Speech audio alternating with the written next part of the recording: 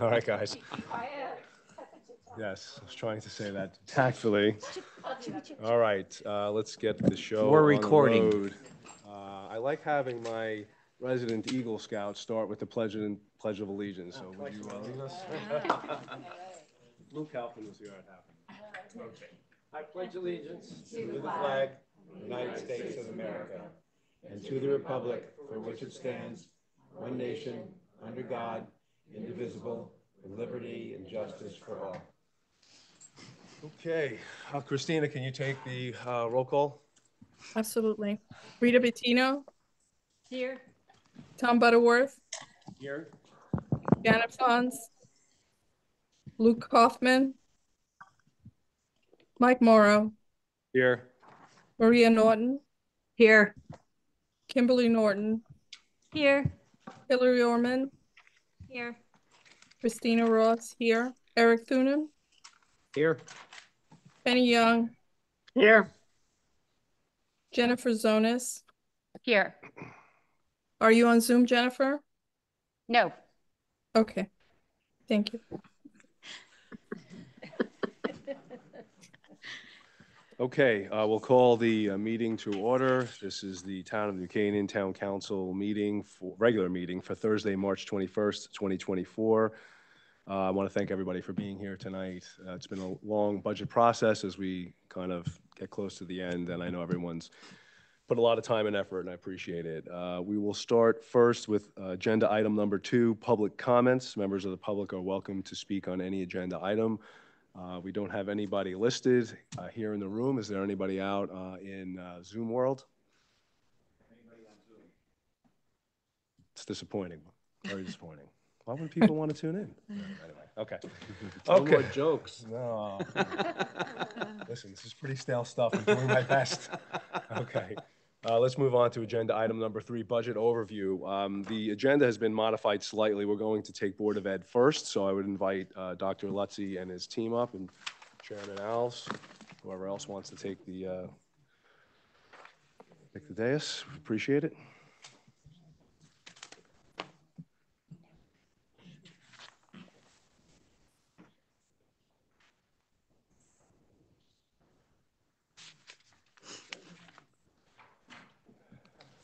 Together an 83-slide presentation. I was hoping you'd say that. Thank you. Got my Coke. I'm ready to go. If you were to do a 1% cut, which page would it be? No, thank you. As Mike said, it gets a little stale, so we try to keep it fresh. All right. Love it. But thank you for having us back. It's good to be back with you. Folks on Zoom, I just sent an email to you that has a PDF of the packet of questions and answers. So it's all of them from Tuesday night and tonight. The ones that were just sent today are at the end of the packet, and we will take a look. I thought that we'd touch base on those couple of items, and there was a question or two that came up that I said we'd get back to you. And one of the questions, Rita, was a question about the 9%. Where does the 9% come from in the graph that compares for the healthcare costs?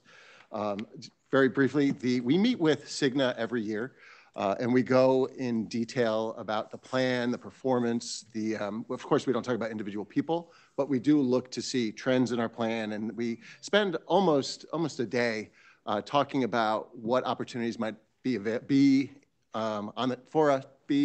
options for us to take a look at in order to continue to manage those costs, right? So we really go in detail around all of that. In that conversation this year, it was Cigna who shared with us that the average in Connecticut since 2016 has been a 9.5% spend all in on healthcare that's in Connecticut across the market. So we use 9%. Cigna shared with us it was 9.5%, and that 9.5 is statewide healthcare spends trend since 2016. Our spend since 2016 has been about 3%. Again, they've got all the data and graphs and everything to show that. So our plan has outperformed the Connecticut market in healthcare spending by, we've been at about 3. Our all-in is at about 5. That's both medical and prescription. Is this comparing what is it comparing when you say? Healthcare costs. Generally. their trend in general, healthcare costs across the state. Across the state, so every type of like. Yep, healthcare expenditures, healthcare costs. Right, okay. Yep. So, so the 9's actually a little bit below the 9.5 that has been the trend. And for us, that was all in prescription and medical. The medical is about 9%, 9.5% or so. I believe the prescription's been a little bit higher at about 12%.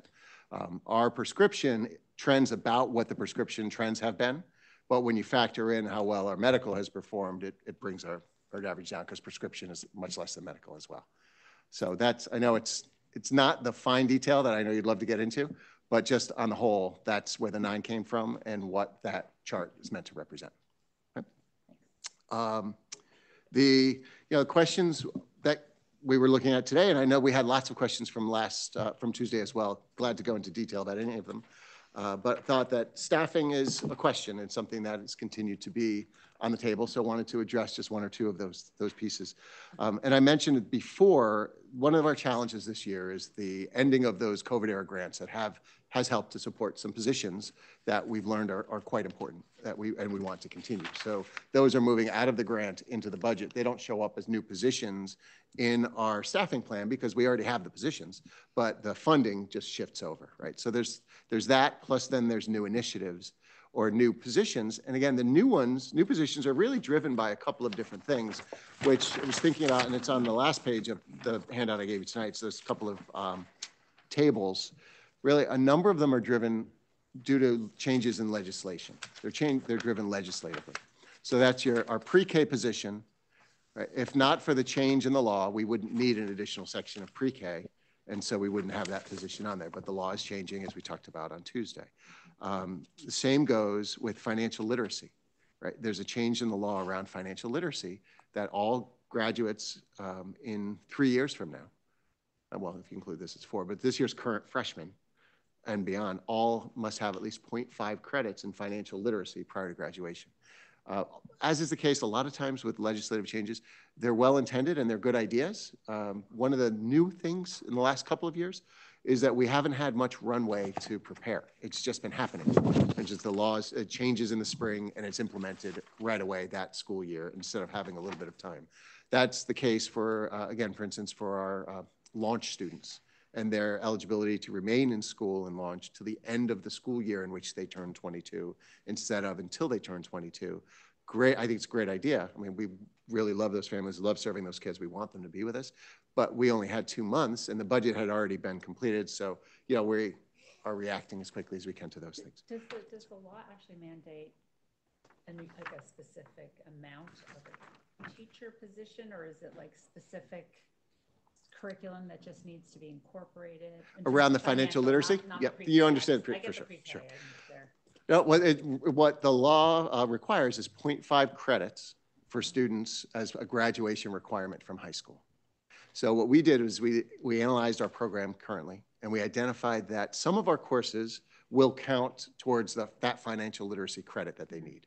So economics, for instance, a few others, they cover the standards. We'll have to make some modifications to the curriculum, but we are already staffed in those areas, so we should be okay with kids that are enrolling in those courses. Mm-hmm. In looking at it, we learned that about 35% or so of our students don't take a course currently that would be considered that 0.5 credit. So in that regard, we have to create either more of those classes that we have or create a new program specifically to attract those students in. But the way that we run now, just using the courses that we have, about 35% of a class won't have that 0.5 credit, and that's who we're targeting with the 0.6. And our classes run about 300, 330, so about 35% of them, you know, it's a little over 100 kids or so. Are there any grant-funded positions that you're not continuing, so that you've decided to let the grant run out and or are we carrying all of them over? So we were very careful not to overstaff with the grants. Instead, we used them for some other purposes, like the Summer Academy that we started, which was a summer program for students who we identified as likely getting the most benefit out of that program. And it was an invite-only kind of thing, and we covered all the costs in that through the grants. So transportation, food, staffing, all of it was done and purposefully for those kids and those families. So we knew that that was going to be a temporary thing until the grant funding ran out. We did some other things with some contracted services around special education and some testing and things. We were, as you'll recall in the beginning, we were not going to continue the social worker position at Saks, and that's a grant funded position. And then when we had the conversation about kids in crisis, so that one was not going to be, but we shifted that back in. And there's a need there. There's a need there, one or the other, for sure. Which is why, and again, we prefer the on-staff social worker for us at Saks. So really, we were as thoughtful as we can be. There probably are, I'd have to look around. There might be a psychologist position. Oh, that's right. That's right. A high school special education teacher. That was grant funded. Thank you, Bill. Glad you're here. Yes, Okay. this one. So again, would we like to keep it? Sure. Is it the highest priority as we look at all of these? It wasn't, and that's why we're not keeping it. Okay, thank you. Brian, one thing you've touched on over the course of this budget season a little bit, but I certainly would like to test out to see if you could say more about it. When we look at something like the math coach, just to take an example, in a vacuum, one analysis of that is, well, we didn't used to have math coaches. Why would we need them now? And it seems to me that part of the answer has to be, and that's just an example, is that students are different than they are now, and teachers are different than they are now. I wonder if you could comment a little bit on that, flesh that out a little bit. Sure, I'm glad to. And I do have the team here, and Dr. Crenti and others are welcome to help out. But it's in response to an identified need that we have that wasn't the same need that when we looked at it, say, 3, 4, 5 years ago, right? Around the staff, the positions, the staffing, we'll start there. The classroom is more complex today than it's ever been. We have fabulous staff. Our teachers are wonderful. They're committed. They work very, very hard. But it's also important to know that, at the elementary school, our teachers are teaching everything. They're teaching every discipline. They're doing, math, ELA, social studies, everything throughout the course of the day. And the need is clear to continue their learning in very targeted and specific ways by somebody who is an expert in the math content and an expert as a classroom teacher.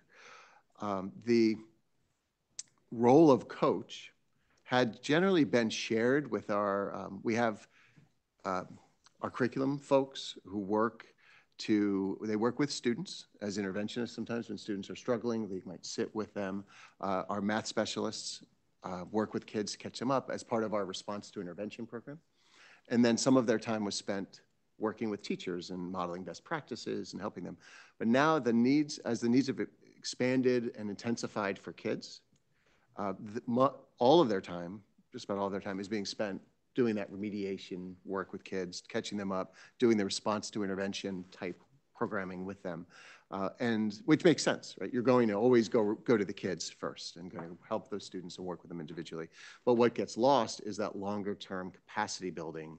That's sort of that old saw about give somebody a fish or teach them to fish, right? So we're losing the teaching them to fish part, because we're hitting the most urgent need, and we need to, and that's the right thing to do. So what we're looking to do with this position, as we have with the classroom coach, is have someone who is dedicated to doing that capacity building with our staff, who's an expert in the content area, and who is a master teacher. At the elementary level, it's also important to note, those elementary certifications, just about every elementary teacher, they specialize in reading and they do pick a specialization area. But math is challenging for elementary teachers on the whole. Not all of them, some are outrageously good at it. But generally, this is an area where you need somebody with that deep love and knowledge and understanding of the content to be modeling best practices, working with the teachers. And it's generally, we have a coaching model that we follow. You saw from the packet on Tuesday, the new coaching indicator that we created that really focuses on the best practices around coaching. This is not unique to New Canaan either, just for what it's worth. This is something that districts all around us have been investing in for quite some time. And you can say we have as well in that sort of split model, but we're seeing that the need is there and continues to grow. The students, and again, we see it, our students are performing well. But it takes, the right capacity building to continue to grow and helping our teachers to make sure that they are knowledgeable of all of those best practices as they're working with students. Because we expect an awful lot of all of our teachers, but especially our elementary teachers, who are teaching all of the content areas, preparing our students. And as they move through the grades from kindergarten, first, second, third, fourth grade, our third, fourth grade mathematics program can be very sophisticated. So if you don't have a good grasp of the mathematics concepts and the standards, it can be a real challenge. And so we want to make sure that that foundational work at that youngest level with our kids as they're coming up really prepares all of them to excel in middle school and beyond. So Can parents avail themselves of Maria the math Naughton coach? has her hand up. the financial literacy, maybe.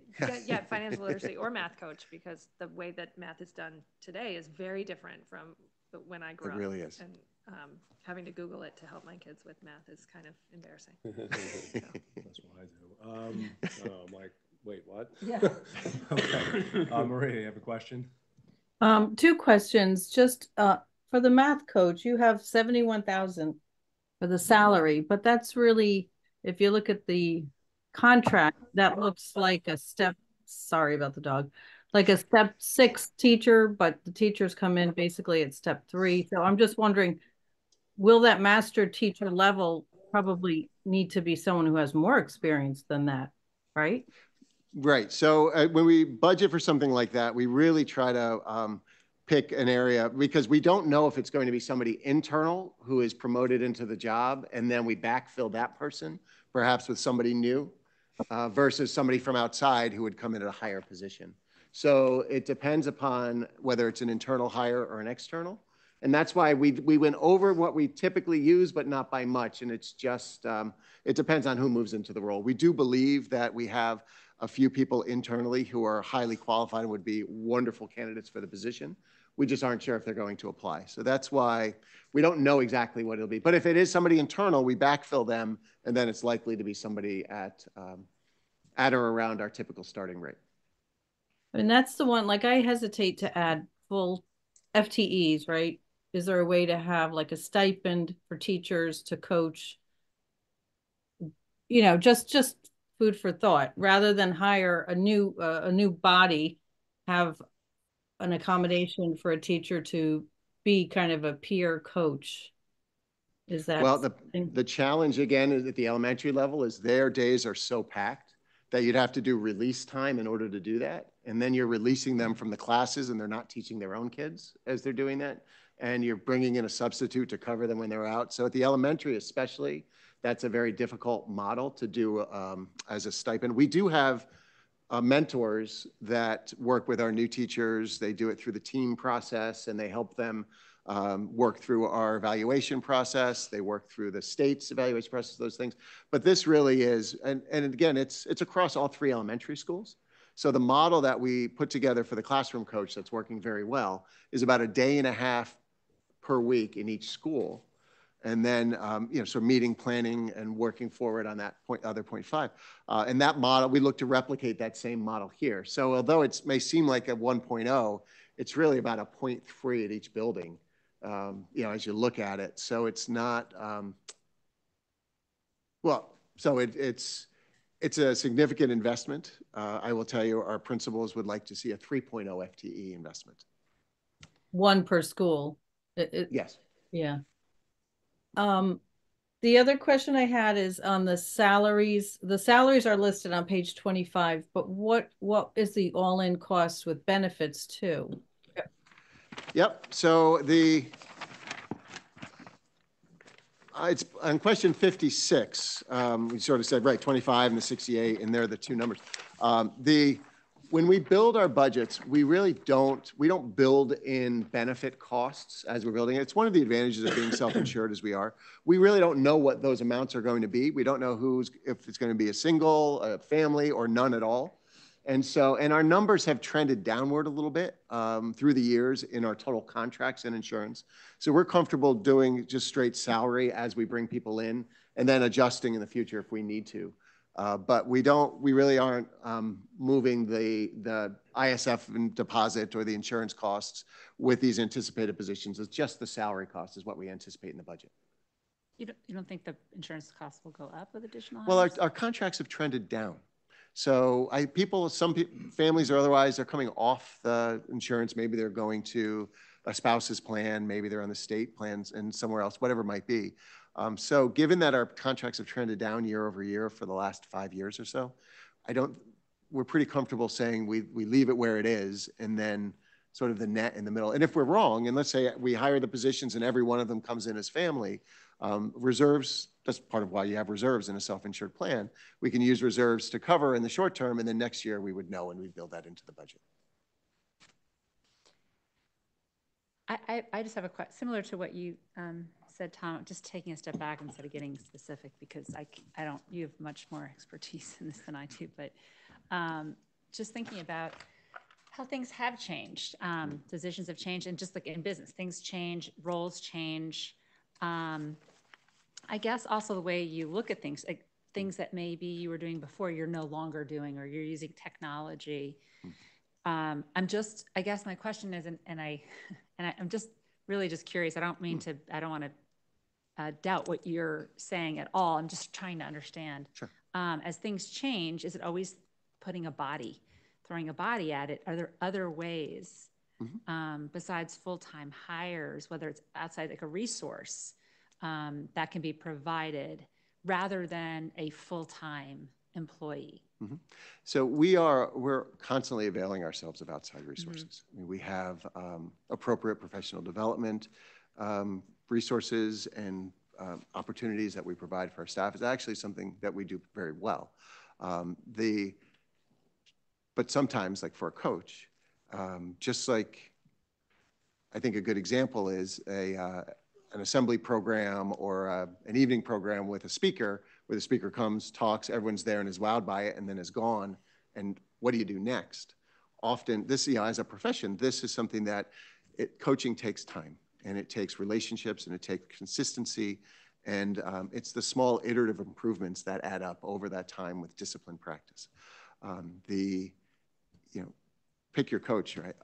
But the teams that they developed as they became the best teams were the teams that they stayed with and worked with consistently.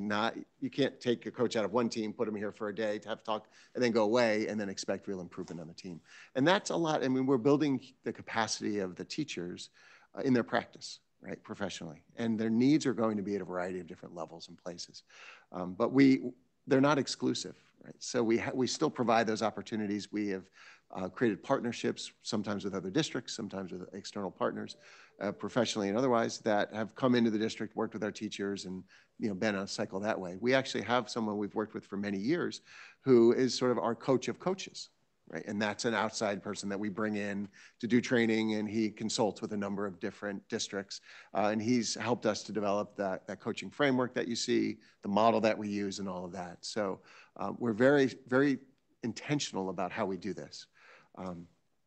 But really the highest yield for these efforts is going to be overtime, consistency with relationships, and someone who can spend the time in the classroom to really see what's going on, to understand our program, understand the kids, understand the teacher, and find the highest leverage instructional moves for that teacher to make to improve their practice. So, I mean, I understand.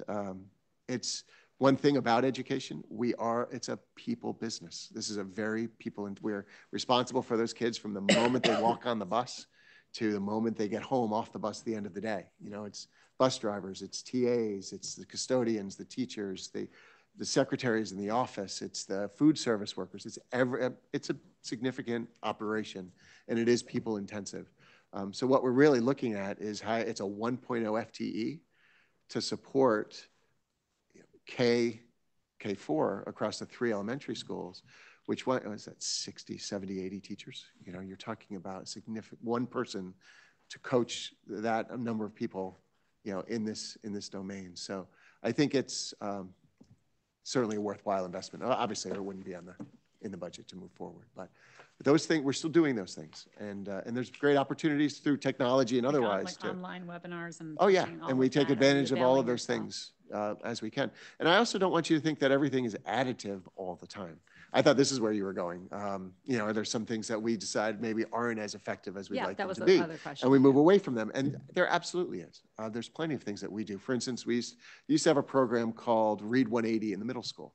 And it's a great program, nothing against it, but it wasn't implemented with the fidelity with which the program expects to be. And it just didn't work in our schedule. We weren't getting the outcomes from that program that we wanted to see. And so we've since moved away from that program. We don't use it anymore. And that was you know, that's a significant investment and a significant program, and we had trained on it through the years. This is going back a few years, but we do look to look across all of our programs and make decisions what works, what doesn't. The investment we've made in Orton Gillingham, I think, with our Literacy Academy is a very good example of that. You know, the special education department, as we've put all of this together, and Bill Tesber, in doing so, and Darlene before him, you know, it has one special education teacher at each of the elementary schools who's highly skilled and trained in the science of reading through the Orton Gillingham program for our kids who are struggling the most, learning to read. And it's to get them back on track, to accelerate them, to help them catch up and learn to read by the end of third grade so that they're on the right trajectory. That was a very specific, targeted, intentional approach, and still is. And so this budget has 1.0 FTE for that special education teacher to complete that implementation. We started with one proof of concept, you know, have some data around that. This year we have two, again, proof of concept and whatever, and Bill will be presenting to the Board of Education at our next meeting to give them an update on the Literacy Academy and the success that we've had there, and then we keep going from there. So we try to be very intentional and iterative in what we do. Instead of saying we want to hire 3 math coaches, one at each elementary school, we say let's bring one in, follow the concept that we developed with the classroom coach, and support it and monitor the outcomes. Thank you. Questions? I have some questions. What would budget season be, Dr. Lutzy, if I didn't throw a few things at your way? I won't say I'd be disappointed. I don't think but- we finished with that. Did we Oh. finish? I don't think you were Oh, yeah, I'm finished going sorry. through If the you want to FTEs. just finish Oh, up. it's fine. If you want to just finish up. I'm happy to. So again, the budget book itself has so many answers to questions and things. So, you know, that book, starting on page 25, really breaks down the puts and takes throughout and the total of those new positions. But just you know, what we just added in on that last page, sort of what's driving the FTE. And again, you see it's some programmatic, legislative, enrollment. A lot of it is enrollment driven. And that's where we're looking at the, you know, 2.4 at SACS and those pieces. And then in the bottom is the move from the grants over. And those are really driven by programmatic needs, whether the reading specialist or the mental health needs around social work for our kids. There was a question about the Elm Street management fee. So that's definitely want to just touch base on that. So you may or may not be aware, when the town purchased 220 Elm, you know, they bought the first floor, and then a private New Canaan resident bought the second floor. And there's a condominium agreement. So that it was condoized, if that's a word, right? And so these are the common charges that we pay as, you know, as the town pays. And then we do it as a pass-through. So we pay the town, who pays the condo association, or however that works. It covers the heat, the electric, it builds up a capital reserve for the roof is going to need to be replaced and other things, just like any condominium association would. It also includes our cleaning fee. So I think it's about $130,000 or so for the condo fees, and the rest is the day-to-day cleaning that we need to do in that space, you know, for us. It's plowing, it's landscaping, it's all of those things. So the biggest costs, though, are those big drivers of heating and electricity and the capital, you know, things. So if we were to just say take over plowing, you might save $1,000, or maybe it's even $10,000, but nothing of significant impact here. And you would lose that sort of third-party responsibility to make sure that stuff gets done. Like, we don't plow as a school or a Board of Ed. We have snow blowers that we use on the walkways, but the rest around the schools is done by the town. But that is the condominium agreement that spells out the responsibilities of the two owners. And so you'd really be renegotiating that entire condominium agreement, which when does that expire? How long is the I don't- terms of that condominium agreement? Do you know by any chance? I don't know that it does. I really, Oh, it's indefinite? I don't know. I'd be glad to check. Yeah, I was If just it's not curious, indefinite, 'cause it's probably a very long time. It sounds like the town could perhaps help with some of the services to bring down the cost, but I understand it's a contract at this point. It is. Yeah, you think it may be 20? Might be 20. Yeah, Wow. yeah, I mean, because it's in the arrangement and as the deal was put together and all those things. I mean, there's a private owner at the top, so I don't know that he would want the association agreement to expire, right? Because I don't know. I don't know those details. I think that's a question for the Board of Yeah. Selectmen. Yeah, thank you. Sure, of course. Okay. So my question is a little bit more generally focused and more theoretical. But before we get to that, so your answer to number 58, you talk about, if everyone wants to look at it quickly, just for the benefit of anyone listening out there. The question is, considering it is a reval year and residents are concerned about increased local taxes, it would be remiss of us not to ask, understanding that by statute, we cannot direct line item cuts to the BOE budget, if the council were to ask you to cut an additional $150,000 to $200,000, from where would those cuts come? Headcount, ISF set aside, SPED, or other programs? And I'm not going to read the entire answer, but I will read the first two lines. The BOE has reduced the budget request by $1.1 million thus far this budget season. $630,000 has been reduced from the capital, and another $500,000 has been reduced from the operating budgets. Before I get to my more broad-based question, can you just very quickly talk about the reduction on the capital, what was reduced, and what was reduced on the operating? Sure, glad to. On the capital side, two of the items were a replacement of the PA system at Sachs and the high school. The systems are old. They're not. They work just fine, but they're not. They don't give you all the functionality that a new system would give. And actually, I say they work just fine, but they don't really do what the principals would like them to do. In part at Sachs, they'd like to be able to zone out the rooms more. If you've been in meetings at the Wagner Room, at certain passing periods, music will start coming over the loudspeaker in the middle of a meeting or what have you. So they'd like more control over that, and the music doesn't sound very good regardless of the song because of the quality of the speaker. So they were looking at making some changes there and also looking to make sure every area is covered for safety and things. So there's good reasons that they wanted to do that. In conversation with them, we made the decision to push that off and defer it so that we actually have an opportunity to meet with an external partner and see if we're going to make such a significant investment in the PA system, is there a way to leverage it so that we also improve the sound quality instructionally in each of our classrooms? Because there's a body of research that talks to the importance of clear communication in a classroom for student learning, that it helps not just students who might have auditory processing challenges, but every student benefits by having an amplified sound system in a classroom. So we want to see what that might be and what it might look like for us at the high school and at the middle school. And it's the kind of system where a teacher might be wearing a lanyard with a mic around their neck as they're talking. They might have another mic that goes to the kids as when they're speaking to the class, whatever it might be. And that's what we have to learn more about. But we thought, since we're talking about such a significant investment, let's make sure that we are bringing forward something that will benefit, or at least looking into whether or not this program that will benefit our kids in the classroom as well. So that because that's really, for us, that's the crux of all of it. So that's why, so that's 630. We said, let's put that aside. It was, I don't remember the numbers offhand, but they're both summed up between 280 and 350. 280 and 350. 350 the high school, 280 over at Sachs. On the operating side, really a couple of different spots as we looked at that. One was some good news around insurance.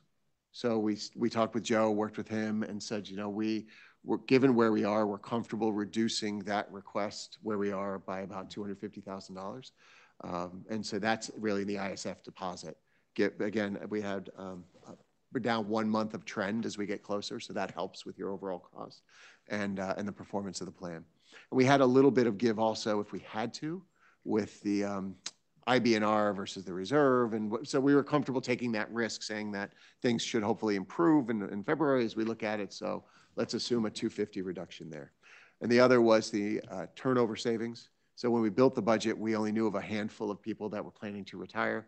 Now where we are today, we have 8 in hand. So we're comfortable adding another, what did we add to that? Another 250? 250. Yeah, 250 in the turnover. That was already 350. So it's a very high number around the turnover savings. But given with 8 in hand, we're comfortable saying that, doing that. So that's where the 500 came from.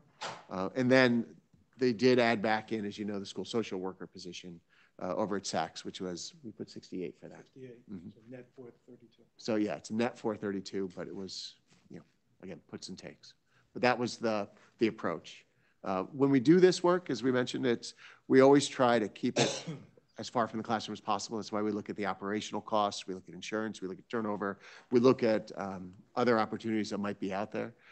We press pretty hard when we build the budget because we also want to be true to all of you and the Board of Finance, the Board of Ed, the Board of Selectmen, when we bring this forward. We don't put something in here and say, okay, this is what we'll cut if we have to cut something.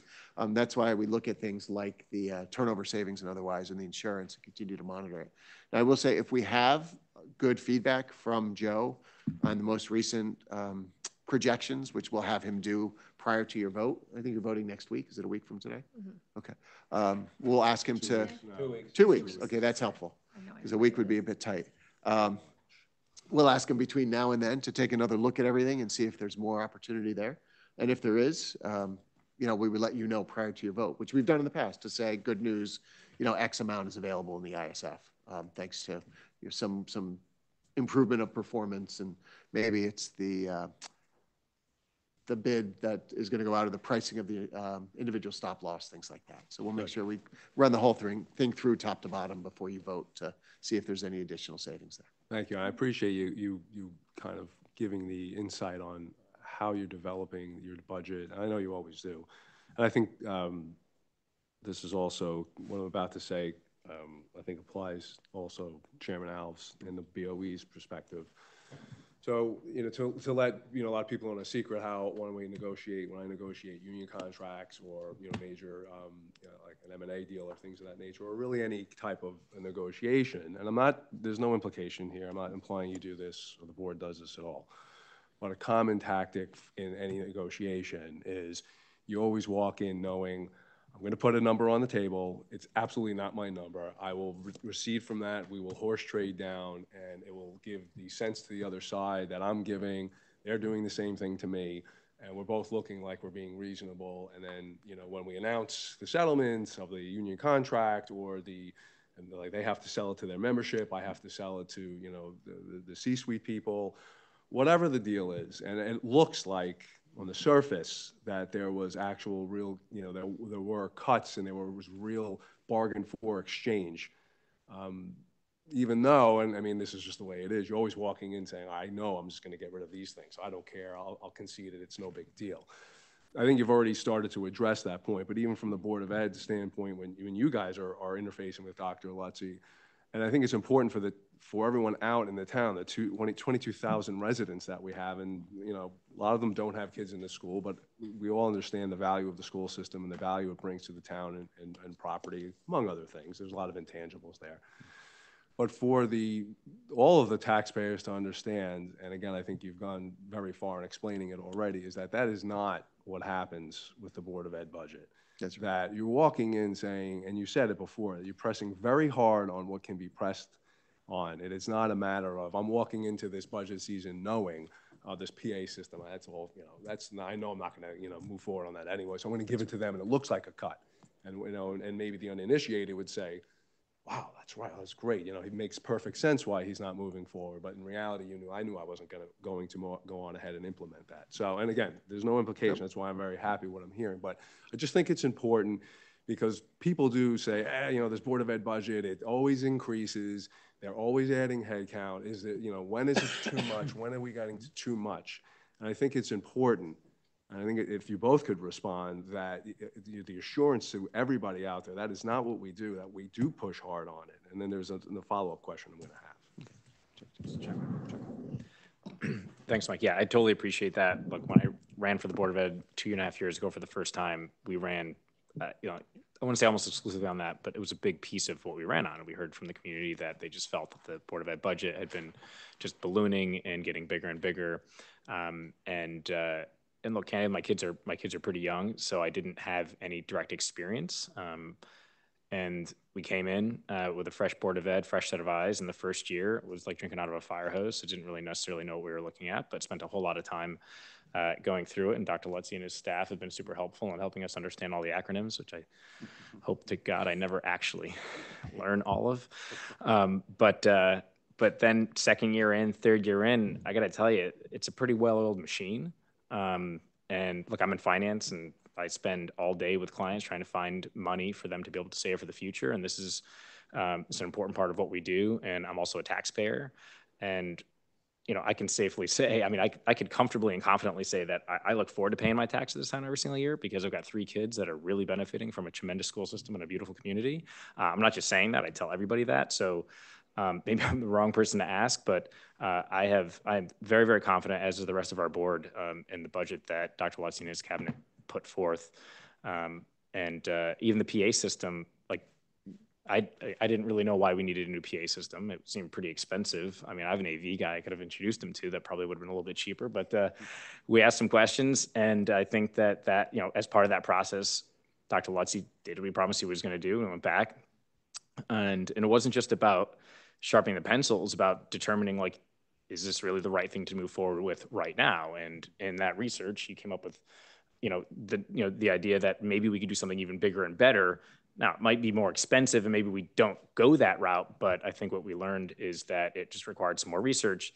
So, you know, if we're going through and cutting things, and this question says if you're just going to kind of arbitrarily cut something, I wouldn't say that was arbitrary, but we don't have all the details that we need yet. It's a big ticket item, and it's something that we're not hurting the product. We're not hurting the kids. And I think that's ultimately the most important thing. And in the 3 years that I've been here, it's not a long time, but that's how I view the decisions that Dr. Lutzy and his cabinet make. Is like, what's the ultimate end result here? And is this going to hurt the kids, or is it going to help the kids? I hope that's helpful, but that's It is, thank you. Yep. You're the perfect person to answer that question. Thank you. Oh, geez. Wow. There's Thank you. Did good. there's yeah, no, it's perfect. So there's I'm glad to keep going, but there's not a heck of a lot more to add. I would share that the trend of our budget has been at or slightly below inflation as we looked at it over the last couple of years. So we do understand that, you know, the numbers do go up. That does happen. It's 82% salaries and benefits as those drivers move the needle. But I also think it's important to look at it in context. So there are 43 districts that spend more per pupil than we do. There's not a single district in the state that gets better outcomes. And I think that that's important. And that speaks to our stewardship of the resources that we receive every year, the investments, the strategy that we use to invest that money, and the decisions we make, along with the Board of Education and the administration and others in how we're doing this work. So it's, I think there's an argument to be made around inputs and outputs. And I would say that the efficiency rating there of being 44th in per pupil, but #1 in outcomes, is something that most folks would be quite proud of, and we are. So my follow-up question, and I want to get you guys off the stand here. Sorry, the dais. I mean, it's so The stand. I see you sweating. You're just warming up. Here it comes. Yeah, right. If I had one of those lights, then I could pull from the ceiling and put it right on. Lights and just have it right on you guys. So like you just said what I've been talking about now for however many years I've been on town council, right? The 82% of the board's budget is locked up in labor contracts, right? You have two now that you have to start negotiating. The teachers and I think the assistants, right, are coming up in this June 2025 are the two contracts that are coming up. And food service. And food services. I think custodian, I don't know, you're on extension on that?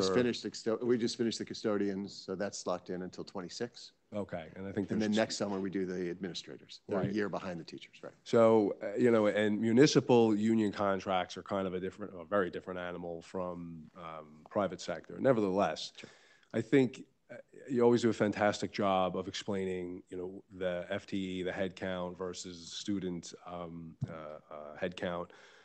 And to me, and again, I've said this repeatedly, when you're talking, and this goes for the town budget as well, 82% of the board's budget is locked up in labor contracts. So you're dealing with a really small slice of the pie that there can be actually any meaningful discretionary control over. Right? And I think when you said, look, we push real hard on that, I think you do. I mean, I believe, I know you do. So the question becomes, you know, explaining that we get the value for the right head count that you're at. You're making that call and you've deemed it in your judgment that's what's required, and that's great.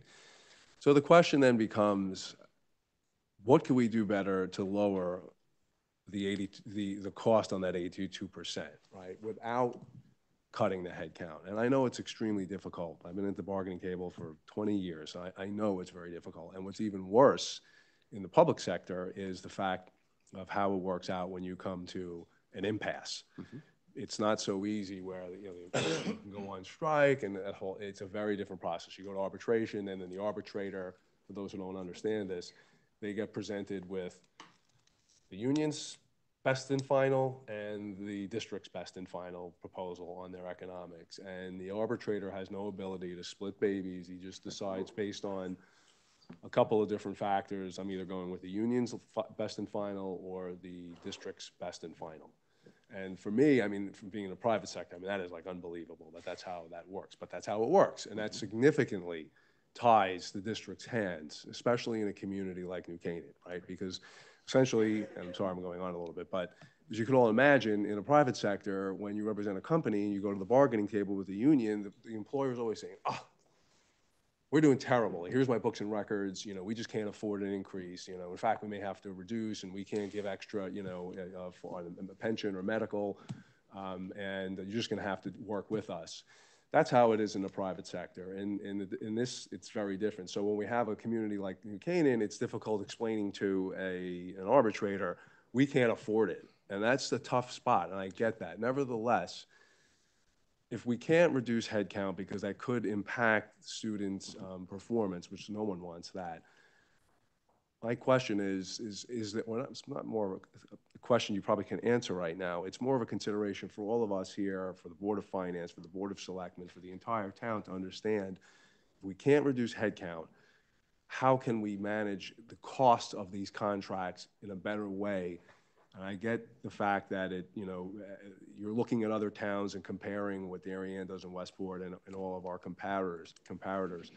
But to me, it would seem that if we want to truly wring better savings out, if we can, is at the bargaining table, rather than trying to tinker around the edges the best we can with that, 18% of the budget. To me, that's where the real savings for the board potentially could be found. And it's not going to be easy. And I know that every contract negotiation, there's an effort to do that. But to me, that's where I would look to really, truly find, it's not efficiencies, it's some type of savings through, whether it's the step system, through it's whatever that could be.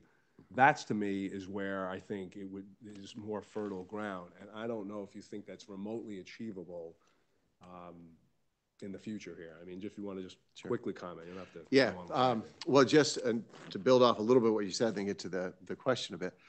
So our contracts, there are two different groups. Our certified folks use the Teachers Negotiation Act, the TNA. Our non-certified are MURA, Municipal Employee Relations Act.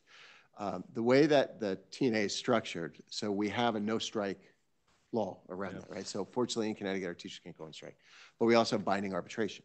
So that's what you're talking about. And right now, and they're looking to actually change this, but right now, if you go to arbitration because you hit an impasse and you're not able to settle the contract, then each side picks an arbitrator, and then there's two arbitrators pick a neutral, and then you put on your case, and you're exactly right about last best offer. So there's a lot of strategy around what's still on the table, what's come off the negotiating table, what goes forward into arbitration, all of that. We have gone to arbitration with our teachers before. We did it 3 contracts ago. And it was really a disagreement over the insurance. We felt strongly that we wanted a copay after the deductibles reached. They felt strongly that they didn't. And so we went to arbitration with that. And in the second or third year, I believe, of the contract, it was put in place where we had that copay after the deductible. It's been in ever since, and we've kept that. And since then, we knew one of the reasons we felt so strongly about it was that we wanted it for all of our bargaining groups. So since then, it's gone into every one of our plans with all of our bargaining groups, which is why it saves us a little over $400,000 a year just in plan design charges. So there are some things that, some reasons to go to arbitration. One of the challenges in arbitration, which you touched on, is by statute, the arbitrators have to look at ability to pay. Not willingness to pay, but ability to pay. And our ability to pay places us typically second, third in the state. So we're not in a great starting position when we go to arbitration. So we are, so we have to be strategic, and we are. I will say that with the insurance and other things, our teachers are good partners. They really are. And they want to get to a place where it's going to work for everybody. Of course, it's still a union negotiation. We have mature contracts, so we really do look at the economics more than anything else. There may be a little tinkering here and there with some tuition reimbursement. Maybe those levels change a little bit here and there based on what the rates are. And there was a question last time about coaching and coaching salaries, and the coaching amounts haven't changed in years and years because generally the folks around the table are not the ones on the field. So that's something that we feel strongly needs to be looked at and considered because we need to make sure we stay competitive there.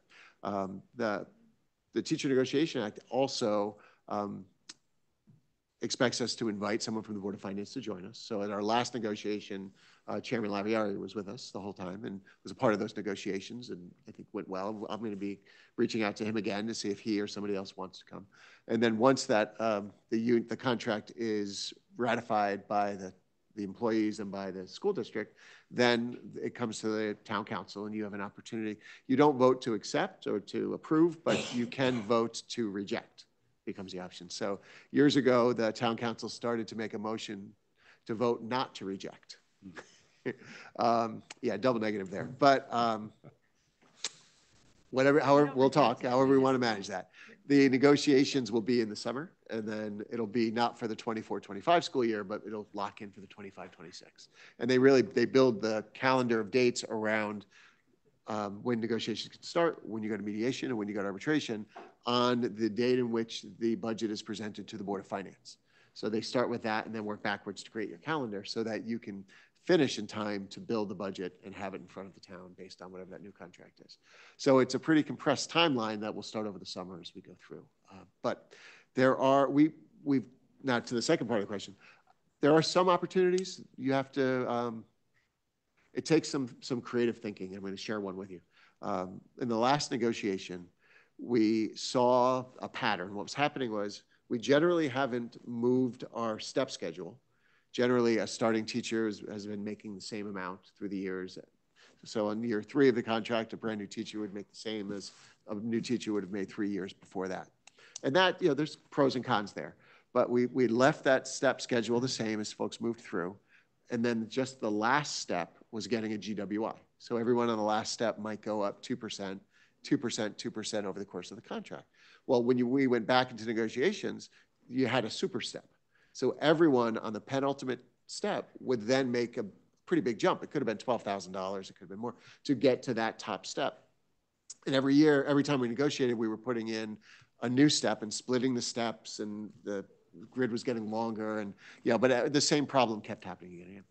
So what we negotiated with the union was instead of moving the step, just allow folks to go off step and have them get their GWI, so that somebody who gets to the top step in the first year of the contract, they might get 2% per year. Someone who gets to the top step in the third year of the contract will also just get 2% instead of getting 6% compounded as they go. Right. So, you with me? No.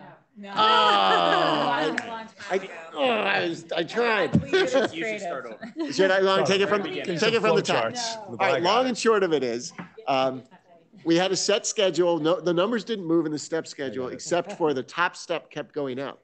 And then if in the last year, if you're on the penultimate step, it'd be a 6% increase plus compounded that your last year. We said, that's not right. So why don't they just get a GWI and go off step? So you're sort of creating a new step schedule that's 2% each year instead of allowing the top step to sort of float away from the rest of the grid. They were very happy with it because they always had a question about why is somebody who you say is 10 years less experience making as much as someone, and we like it because it's more predictable, and we're not, so I think that will say that will save us over time.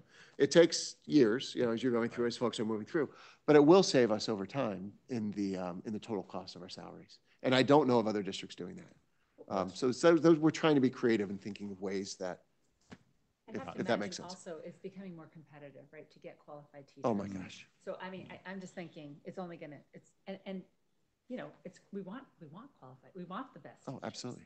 So that's why I'm being more, or applying more scrutiny to extra body, extra added body that we put in, because I know that to keep the great teachers we have and to attract great teachers that we want to come in, we are going to have to pay a little more as years go on, because the demand is higher and the supply is lower. So that's why I'm really pressing on the, every edition.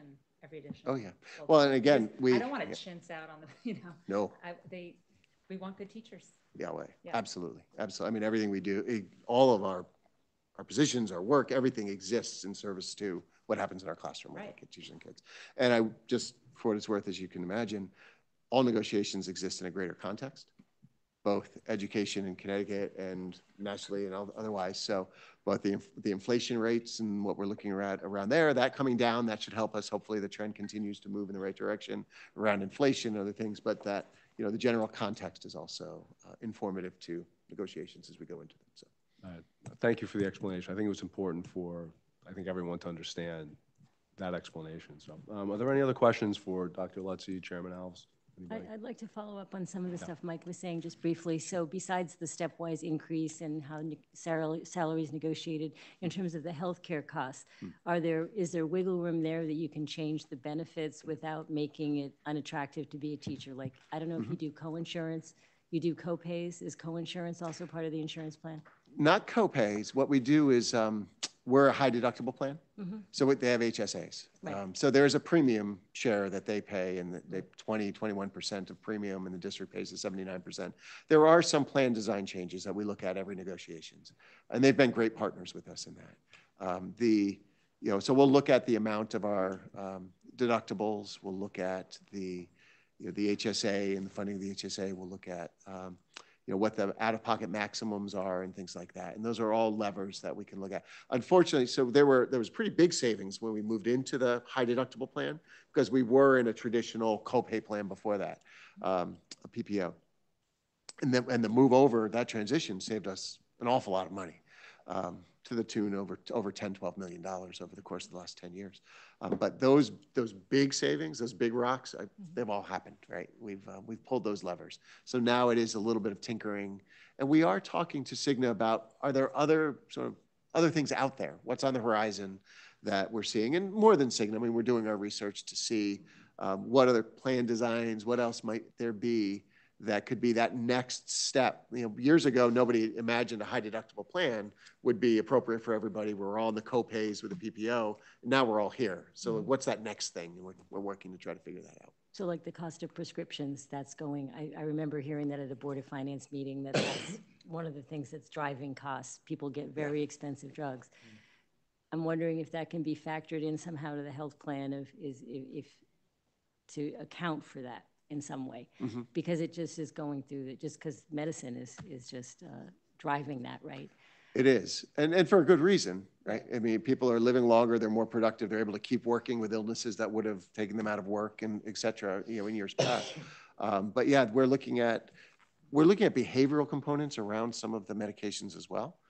So if it's a medication that's addressing a symptom, can we go deeper around behavioral health and changing of behavior and other things, so that that symptom is no longer there and needs to be remedied. So we're doing some work around that, certainly. So like a proactive approach. Yeah, so we'll, based upon medications that are prescribed, Cigna will reach out, the nurses will make calls, they'll reach out for some, counseling, discussions, some proactive work that way.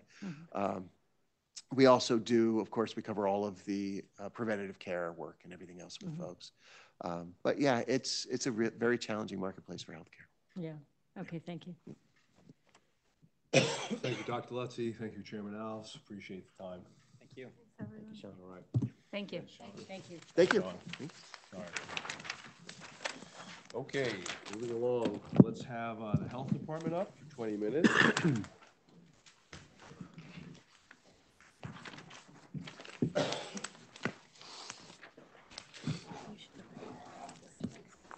Don't be offended by me. You're lucky I love you. I forgot to, now it is. I forgot to turn it Absolutely. I'm on it. I'm on it. Yep.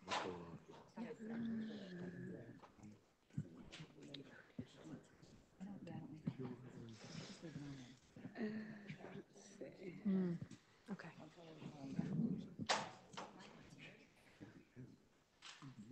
You may want to turn it on. Do it. Oh, but I can, because I did. Sorry, please, go ahead, the floor is yours. Okay, I'm Jen Eilson. I'm the Director of Health.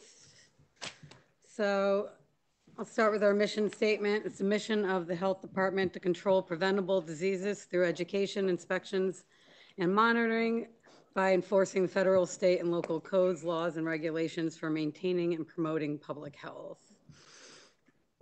The 10 essential public health services. By Connecticut general statute, every health department has to provide a basic health program.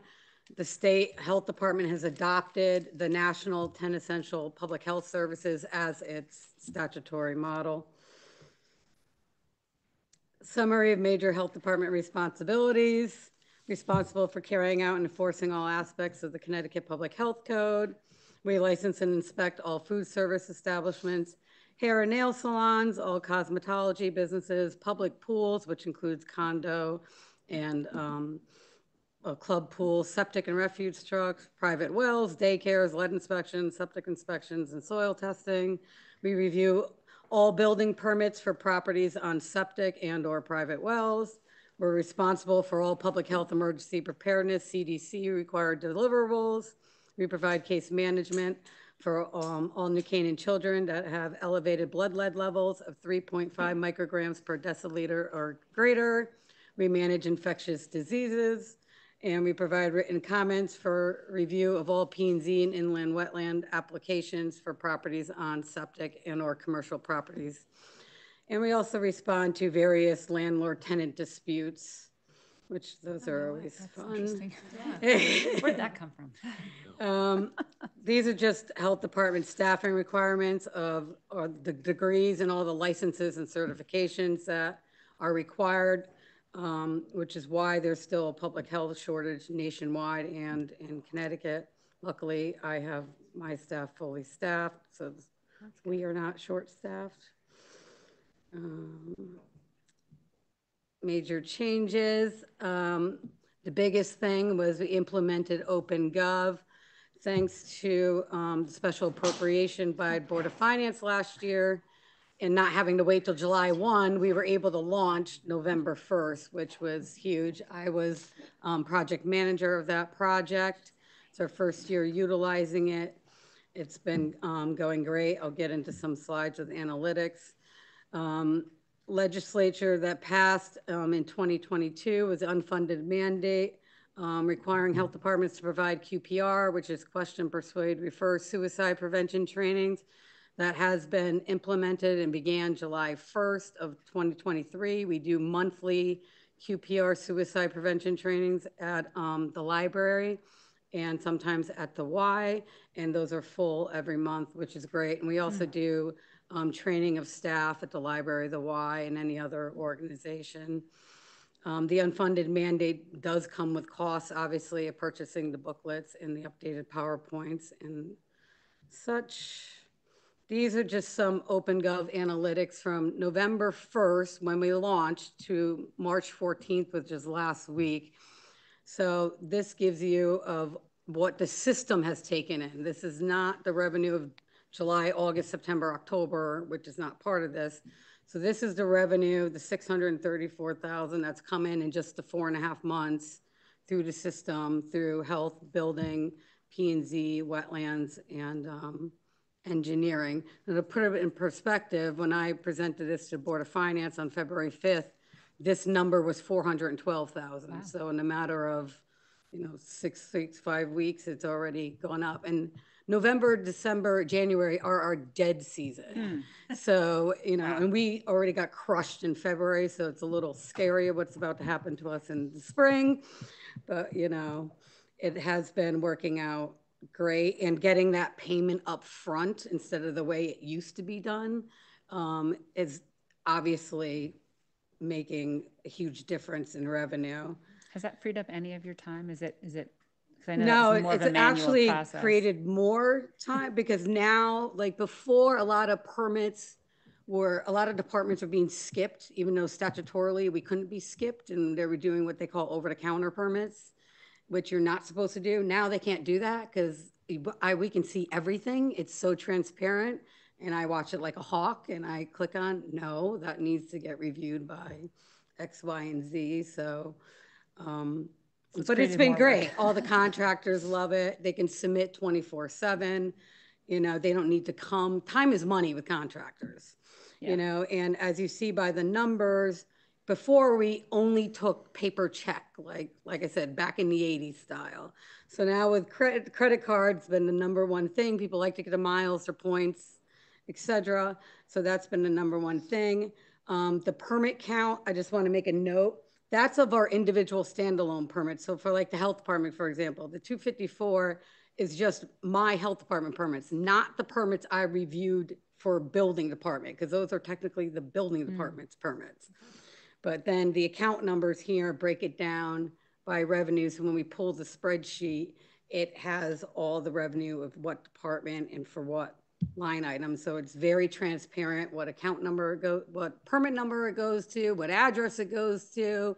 And then if anyone tries to manipulate something in OpenGov and waive your fee or move your fee, it stamps, date stamps, and says who did it. So there is no better accountability. Before where it's, oh, I didn't do it. Yeah, well, no, we know exactly who did it. So I love it because it's very transparent. And I'm a little neurotic, so I like to track things with data. I like neurotic. Right? Like That's absolutely. Grants. We're in the middle of the immunization grant right now. That grant, the total amount was $48,156. $30,870 of that was to cover my nurses. The $17,286 was required to be used for a media campaign. Greg Riley, our grant writer, helped me write the RFP. We put that out. He helped me interview all the media companies. Surprisingly, we had like 11 or 12 submit, which I was kind of shocked that many submitted. And we're in the midst of that. We selected the vendors. We selected 2, each at $8,500 each.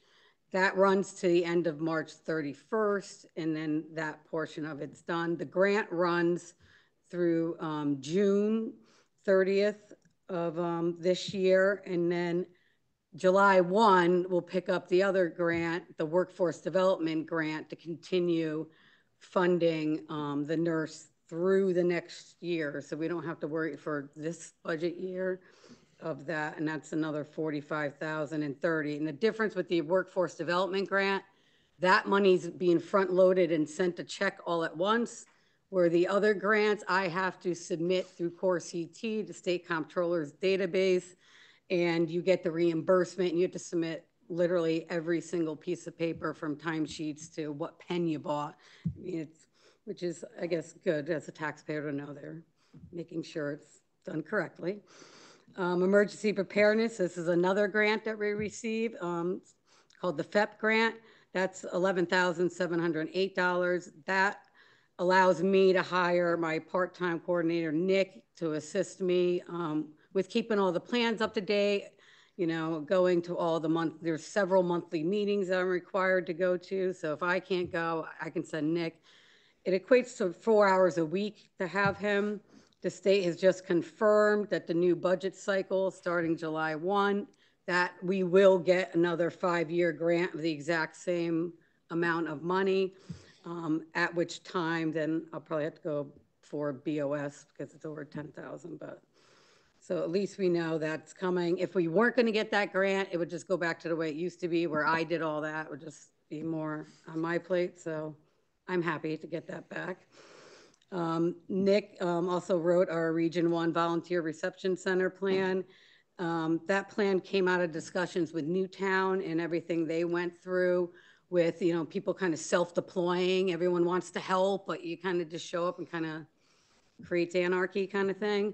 We were supposed to have an exercise tonight about that at Norwalk City Hall, but when we got the new deliverables, we saw we'd had extra full-scale exercise needed, so now we've postponed it to July to get credit for the next, cycle, so we don't have to, do it again. We're doing a training on April 24th, trauma response training with our Fairfield County Trauma Response Team.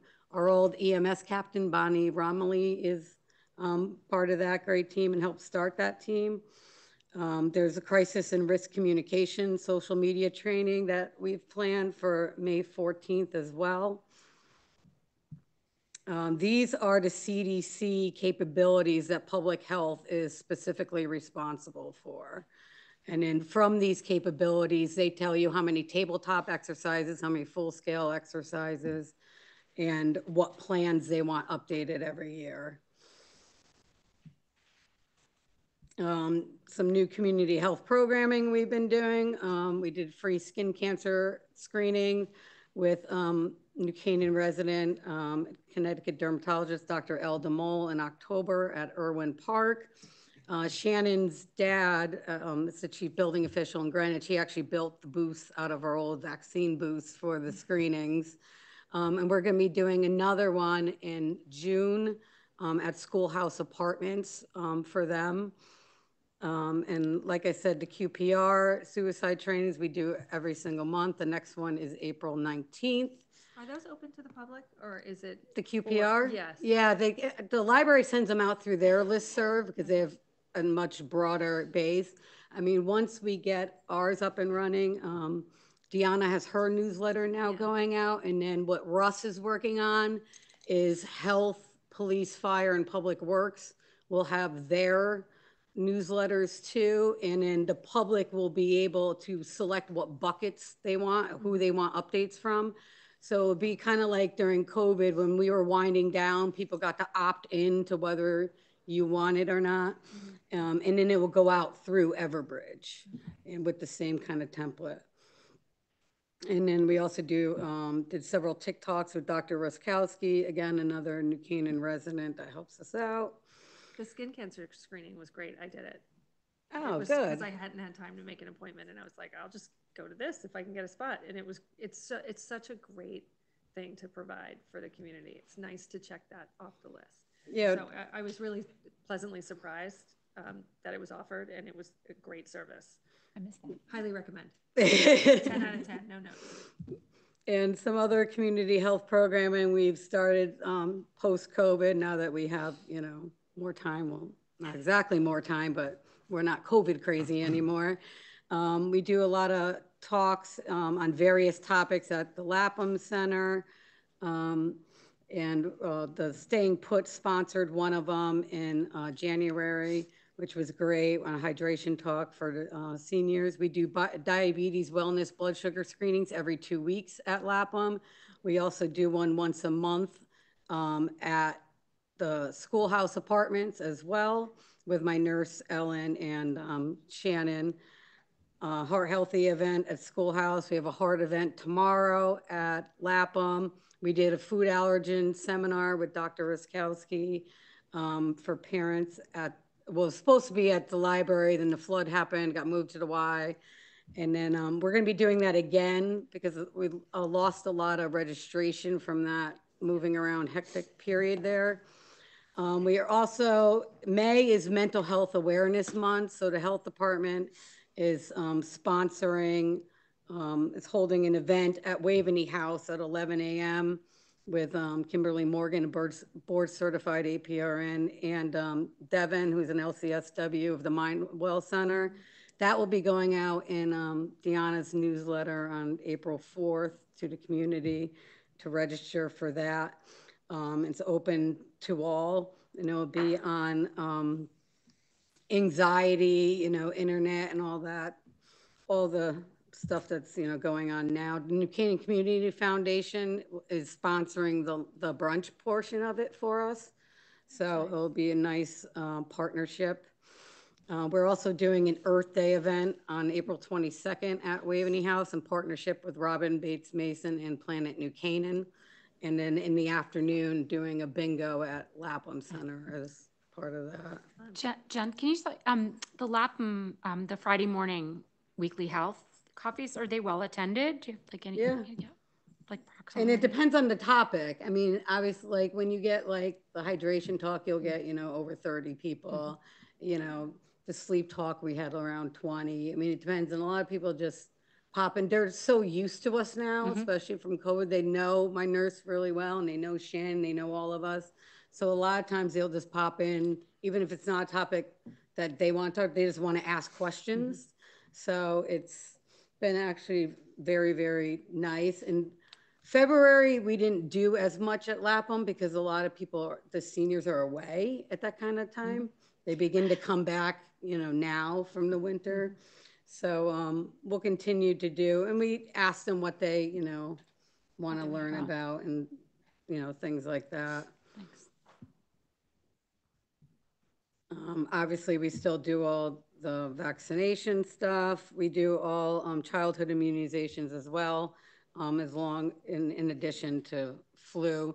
COVID, we didn't do this year except the children because you would have had to have paid $169 a shot, and I was not going to be asking any board to fund that. So here's inspection data.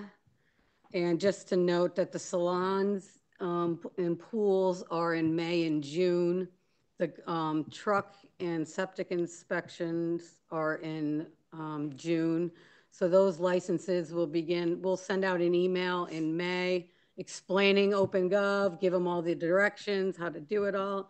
And the pools have to be not only their permit submitted and paid for, but they have to be inspected by us before they can open for the season. And then the salons will go through with the relicensing with them. We didn't have any issues with the restaurants. I mean, because it's different. Contractors are already using OpenGov in every other town, so they were already versed in it. I mean, it's a little harder when, but everybody pretty much can figure out how to use the computer, and if not, we walk them through it. Learning curve, it'll get better. Yeah. How frequently are you inspecting restaurants? Well, by the FDA code, it goes by classification. Yeah. So if you're a class 4, you're inspected a minimum of 4 times a year. But now that they changed the FDA code, depending on what your violation was, you had to go back within 3 days or 10 days, where before you didn't have to go back until the next 3 months. So now it's actually, increased Geno's having to go back more and more. So, and that FDA code just passed not even a year ago. So it's time consuming when we don't have, obviously, the staff of, Stamford. I'm just looking at 250 estimated for the next fiscal year. And yeah, no. What do we have, 25 restaurants in town max, maybe? Oh, no, there's 100 that are licensed. As restaurants? There's 100 food service establishments in New Canaan. Service establishments qualify as restaurants, 100. That's new. I had no idea. No, it's always been well into that time frame. There's over 40 salons for a town of only 20,000 people. 100 restaurant establishments. Like nail salons and hair salons. Yeah, we do all types of salons. Yeah. Maybe it's like the coffee shop. So budget-wise, nothing really changed except the union. My 3 full-time staff are town hall union.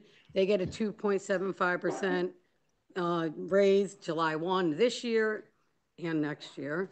And then they also get an additional 1% of the 401A employer contribution. So that's the increase.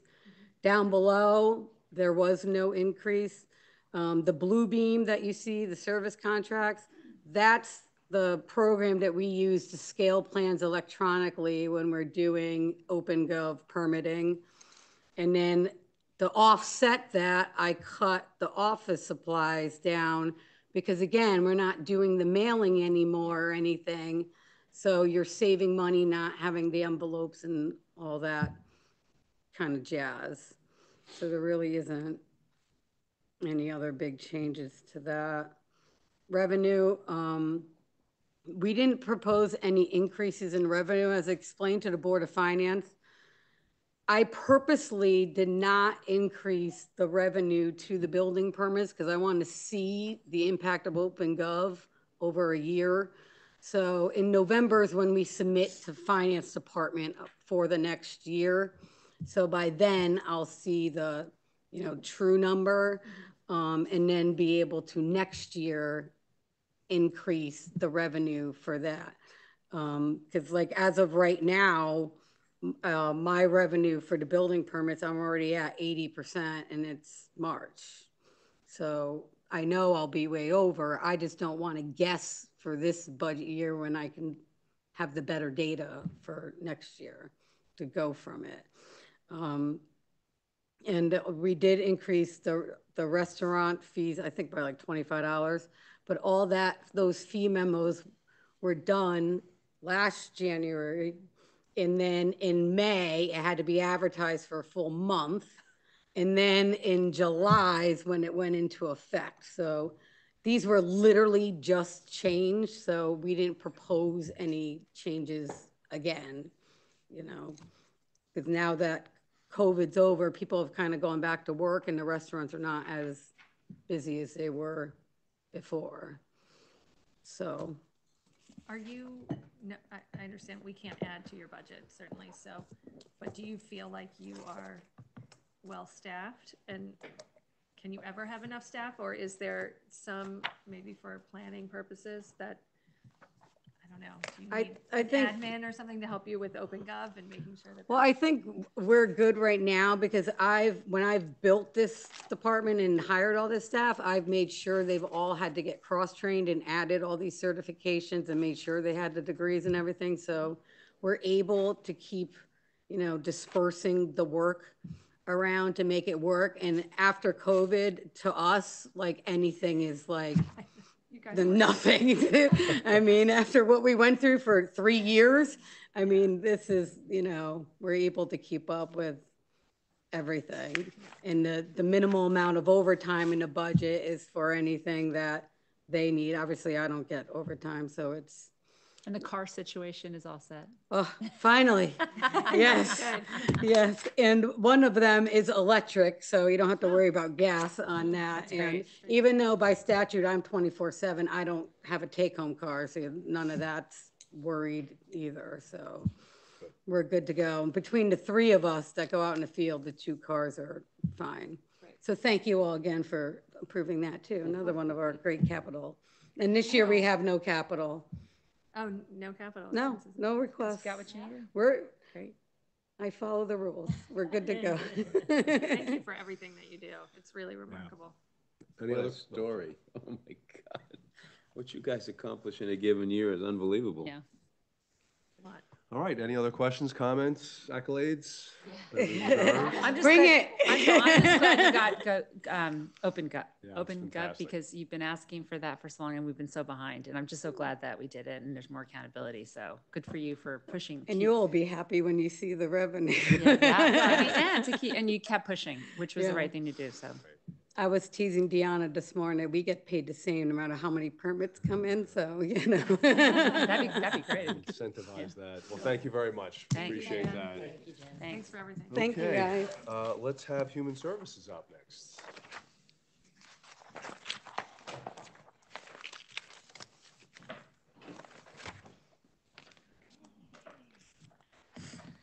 Okay, hi, everybody. Hi, Let Beth. me get on and share my screen. Okay.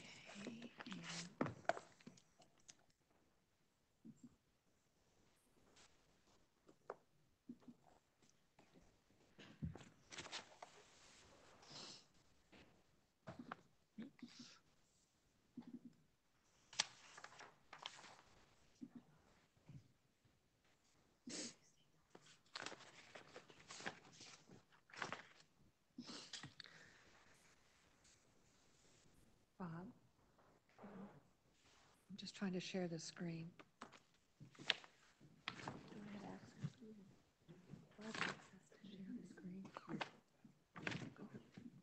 As far as I know, it's just an update. Okay. You know Mark DeLillo? Yeah. Might want to acknowledge that.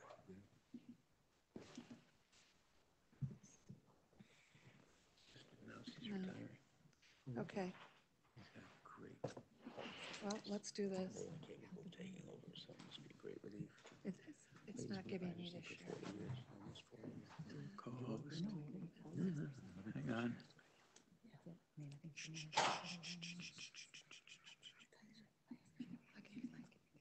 Share screen.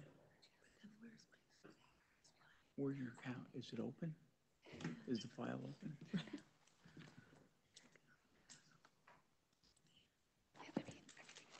Where's the file? Doing my cough drops. That's it? Okay.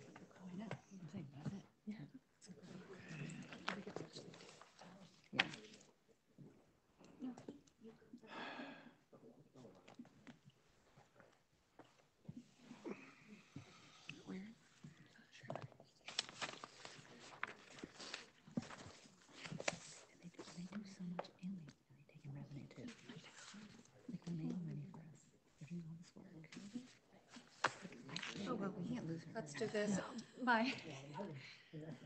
Let me preface I had a PowerPoint, but really it just shows the mission statement and the budget. Cool.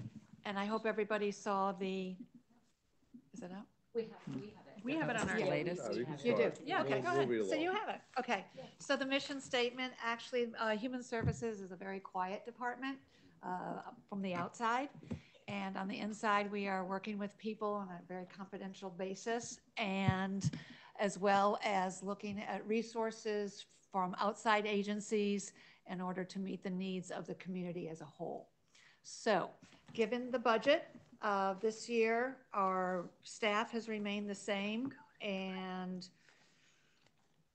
going to the human services agencies.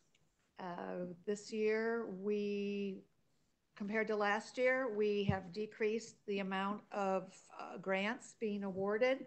At the same time, we have maintained what definitely is needed in the community for purposes that range from children up to seniors. So we think we have a great balance with the Get About, 50,000, Kids in Crisis, 96. This will take care of the high school teen talk counselor, and you heard Dr. Lutzi's talk about the additional middle school counselor that's going to be taking over what the Kids in Crisis counselor does now with the at SACS. So it's a great compromise, and they know best how to take care of the kids. So we're going with that. New Canaan Cares is 18,000, but it shows 8 for the budget. 10,000 will be applied to that from the opioid settlement. So that will bring it up to 18. And then we have the Guidance Center, Child Guidance Center for 5,000, and the Domestic Violence 10,000 for the year. Meals on Wheels 5,000, and our community wellness program that is for other mental well-being requests in town, such as the Vigil, things like that, to help sponsor. And then the New Canaan Urgent Assessment Program, which is 50,000. 25,000 of that shows on your budget, but another 25 will be added to that from the opioid settlement. Great. So that being said, the total is 201,500. Actual, it'll be 236,500, given the other input from the opioid, 35,000 from the opioid settlement, which we have that money now, and we can direct it towards the remediation uses, which definitely New Canaan Cares and the Urgent Assessment Program definitely qualify. So, Bethany? yes. The 4 grants that were cut, did that result in the reduction of any direct services to your clients or? No, not direct services. Some will not be able to come on site, but that's okay. I mean, there is Zoom and things like that. And the amount of money we get, I don't know per person. These other agencies can pay for assistance that the town is not allowed to pay for, such as they can't pay ahead, like first month's rent and security. I mean, last month's rent and security. But an agency that gets for other grants from the state, they're allowed to pay forward like that. But as a municipality, we do not. So that helps people such as a single mom who was just newly divorced, needs an apartment. They want their child to stay in the New Canaan school system, and it's a lot of money to put out front when they don't have it. So this is why these other agencies come in. What did you mean they can't come on site? What does that? Oh, so we have some of the counselors from these agencies would come on site and come in for the administration of talking with these clients. I have no question that they'll still be able to help the client, but it will not be I shouldn't say not be, but I assume it will lessen the capability of someone from a Norwalk or Stanford agency being able to come. So, but the effect, what we want, and the outcome, it does not lessen for the person in need. It's not going to, they're not going to be penalized. Any questions? It's just really, it's the flavor of the community.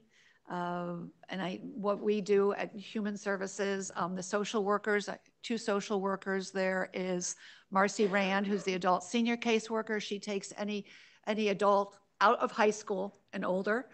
And then Jackie DeLuey is the youth family, and she's been there for years, and she deals with the families and children. She does get grants from the state. She has about, I think, $31,000 this year, and that goes to, she has the discretion, that goes to groups at school, their qualification for these grants. It has to be child-based, and with the essence that it's helping them in terms of moving along their years. So she has discretion over that, and definitely a lot of the groups at school, the clubs at school, they utilize that for their groups, meetings, and events. Excellent. Any questions, comments, anything? No? Thank you for all the excellent, very valuable, important work your department does. Thank you. It creates a community, and I appreciate you and your interest in it. Thank you. Thank you. Thank you. Thank you so much. Thank you for being so concise, and the presentation was perfect. Yeah, Exactly. I had 2 slides, so, You but did yeah. a great job. You know your budget Once. really well. Thank you. Okay, thank you. All right, we'll move it along. The library is up next.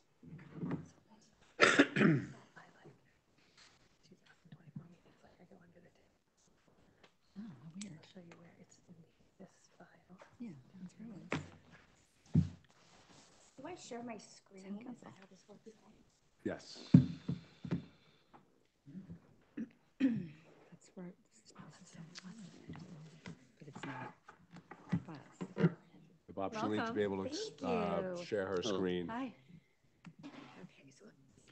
Could I just interject something? We want to get to know you guys very well, but I wanted to acknowledge Mark DeWhaley here. You're here because you're on the library board, sort of.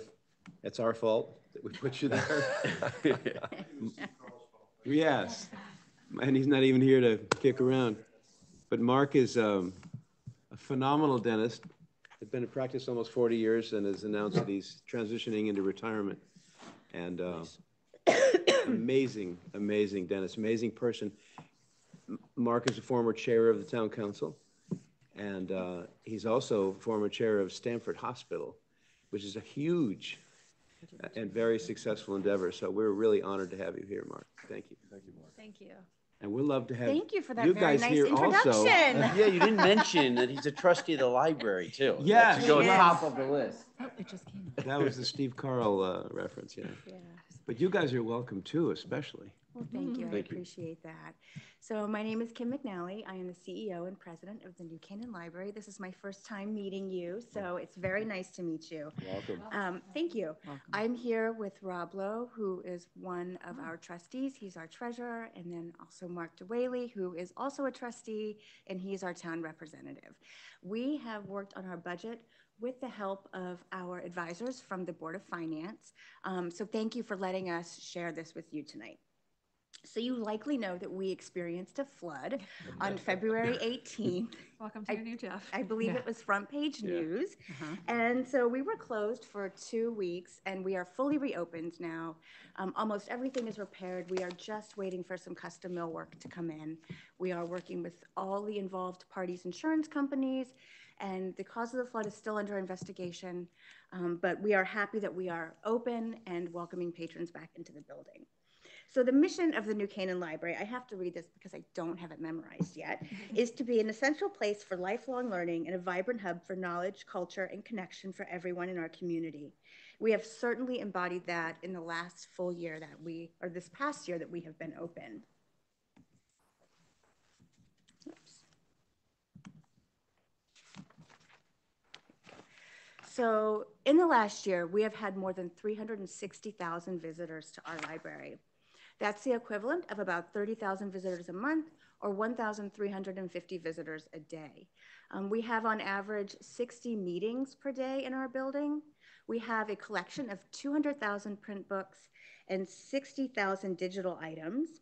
And our circulation is up 20% from FY 21-22. And for our digital items, it is up 6% from FY 21-22. And we offer about a little over 100 programs per month. And that I have is to hear both that number again. Daily visits was what? Daily visit, it's 1350. Wow. Yeah. And that percentage percentage it's is what, amazing. 65% up from a year ago. Amazing. Talk about utility. From what? Oh my From God. the last normalized, so 2019. Wow. I mean, it's up 100% from 21 or something, but that's not a fair Do we comparison. know if they're New Canaan residents by any chance? We don't know.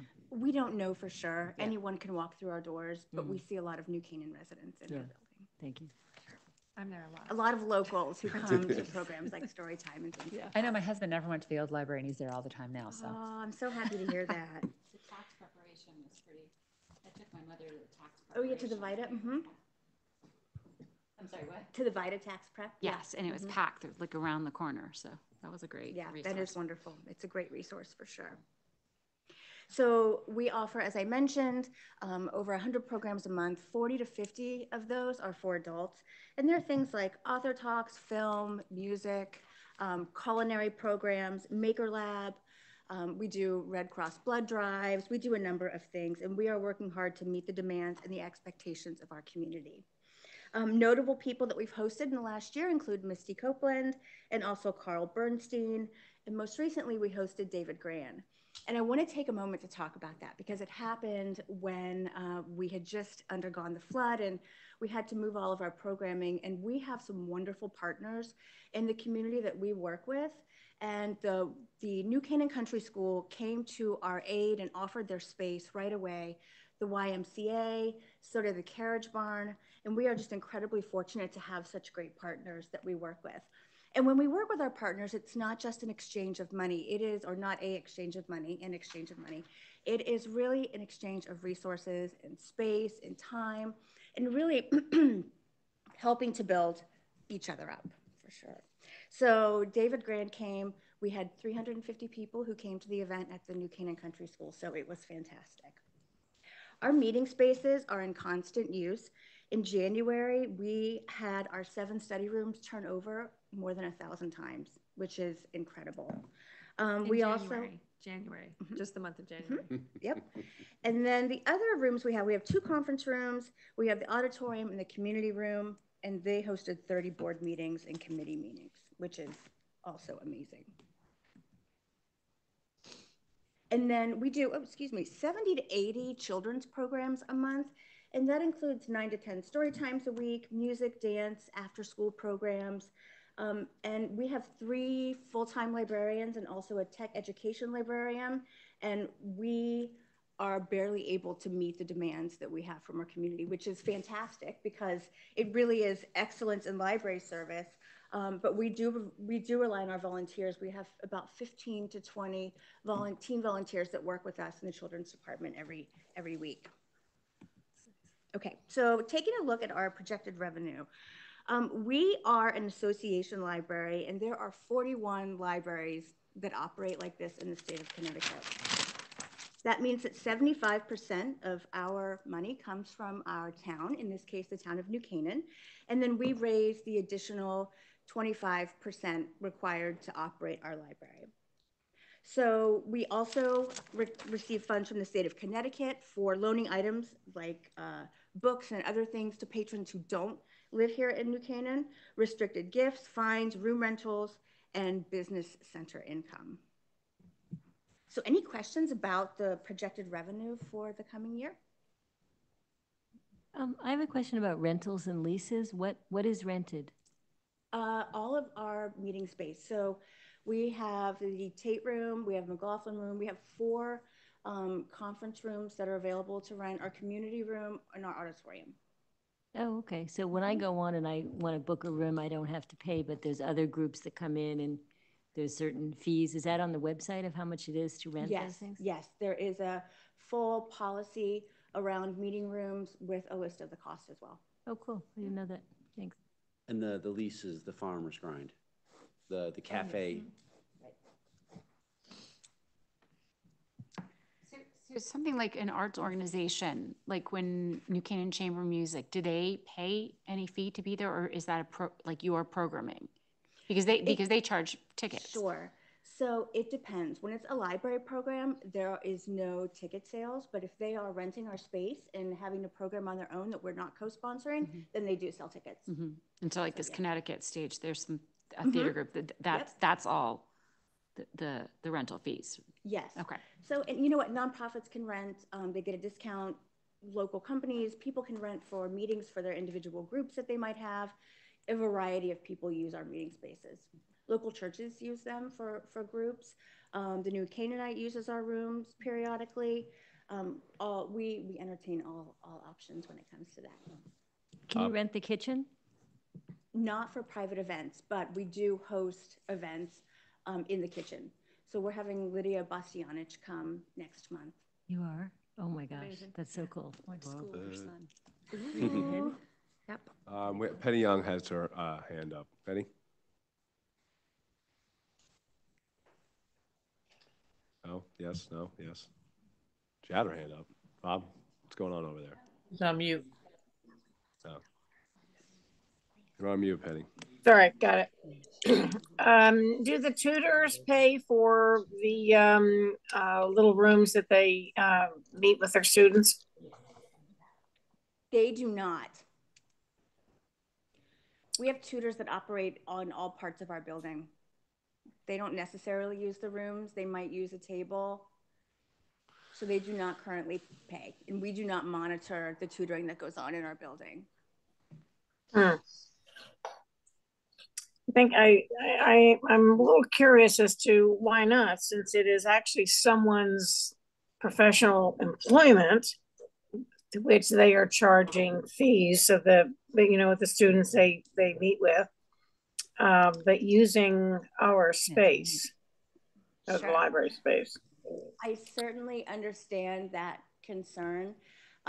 We are an association library, and so we really can't control whether or not people are actually charging for those tutoring services. When they come to the library and meet, we don't know for sure if money is exchanging hands. Can I also offer, because my son gets tutored, and he normally gets tutored at home, and every now and then, if we're not around, he goes to the library. Sure. No, we would have to pay anything, extra for that, which I guess we could. I just feel like I don't know. I don't know that that's. Well, there's also spaces where they don't have to get a room. and you don't have to have a room. Yeah, I think that would be, the rooms are in high demand, I would assume, but my son got tutoring too, and there were some days where we just had to take a table in that sort of study area. Well, one thing that's been great about the library, if you've been there, is, you almost can't get a room unless you do it a day in advance, to the point of just the volume. And so pretty strict controls are making sure that people exit upon their allotted times. And so I don't think it's as much an issue. A tutor is just camped out there, takes a room for 8 hours. They may have it for an hour. And to your point, they're usually in the smaller rooms, which we don't intend to ever make money on. The rentals, which is really going to be more of a fiscal 25 plan, is our 3 biggest rooms, the auditions. It's kind of having bigger items, so it'll supplement our raising, not trying to catch every single person. Kind of, we're good with them using it. Yeah, and I think when we had the flood, there was an email that went back and forth, and I believe it was from Tucker, and somebody in the community said, oh my goodness, the library is closed. Where can our students study? And I think that made me realize how much our students really do use our library, whether they're being tutored or they're going there with their friends and sitting in the teen center and studying. It was a real loss for them during those 2 weeks. And I think that's just an important thing to always keep in mind, for sure. Agree. I've got a general question. I'm new to a lot of this stuff, and it's nice to meet you. So about 75% of your revenue is directly from the town. Is that, it's sort of a two-part question, is that historically how it has been? I know we've got a new library compared to 5 or 10 years ago. Is that historically been the case, and how does that compare to towns around us? Sure. So I believe that, yes, that has historically been the case. Rob, do you know for sure?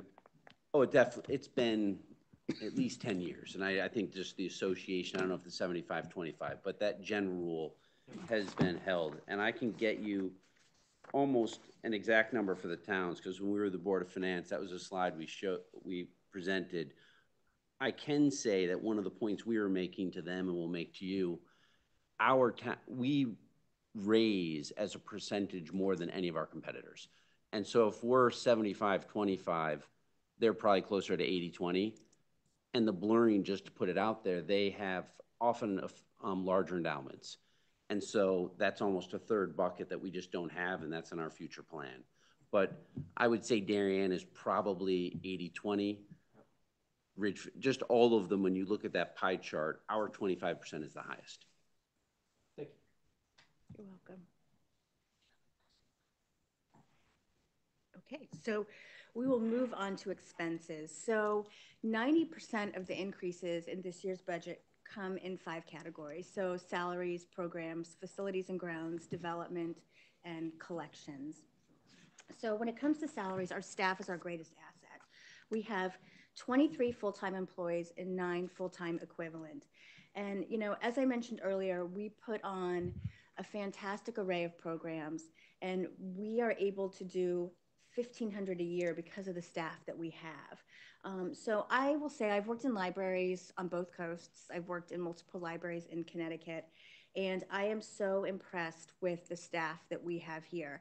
It's the level of programming that they're able to execute, but also who they are as people. And I feel like I've had a really good opportunity to get to know them. That's my silver lining of the flood, right? When you have a crisis, you get to know people in a way that maybe you wouldn't otherwise get to know them. And on the day of the flood, we probably had 18 staff members there. Some of them had driven all the way from places like Seymour because they heard there was a flood and they wanted to do something to help. And that says a lot about who we have in this community who are serving us, and we are incredibly lucky to have them. Maria Naughton has her hand up. Sure. Go ahead, Maria. Okay, just to go back to the revenue. Yep. There are so many classes I see, so many programs. There's a 6-week writing course, a yoga course. Do you charge for any of those? No, we do not charge for our library programming. So part of the importance of our fundraising is that it covers a lot of the programs that we offer. And so we are constantly being asked for more and more programs because people want to come to our programs. They're free of charge. They're fantastic. So yes, they are all free to the public. If it's a fundraising event, there will be a ticket fee, but we pretty much, determined who is that person, is the ticket fee worth it, and that's how we decide what to make at a library program and what to make a fundraising event. Because I mean, I love the library, but I would be worried like our Town of New Canaan grant will just keep going up.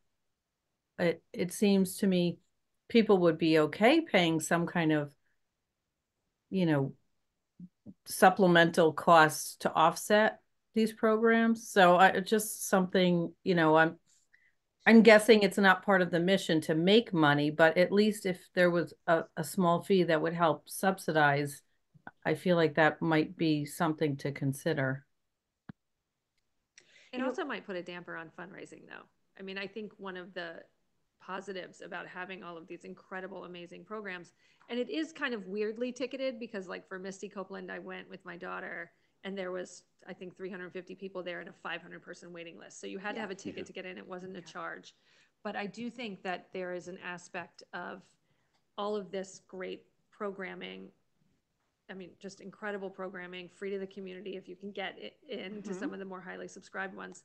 And I do think that that drives a lot of the generosity of those who contribute to your annual appeal and, you know, to the building of the library. I think that was sort of a promise to the community that there would be these free and open things. Because once you start charging it, even if you think it's a minor charge to a family or to a child, it could actually be a lot.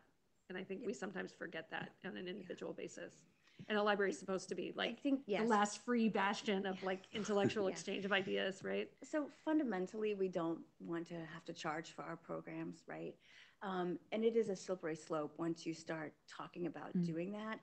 So I think the important thing is that we're good stewards of our programming money, and we make best use of that based on who we can get and how many programs we can put on to avoid having to charge for our programs. Your programs are far less, or a small percentage of what you're fundraising, right? Like I think I saw your projected programs were 150. Projected programs are 132,000. Right, and you're raising though annually almost. We are. I think I heard 900. I think I heard it very eloquently stated at one of the Board of Finance questioning was that based on your attendance of these programs, that clearly it's meeting a need in the community. That the fact that so many people are coming to them, there's you know, you're addressing and meeting a need. So that's a great positive. Yes, we absolutely are, and we have really big waiting lists for programs.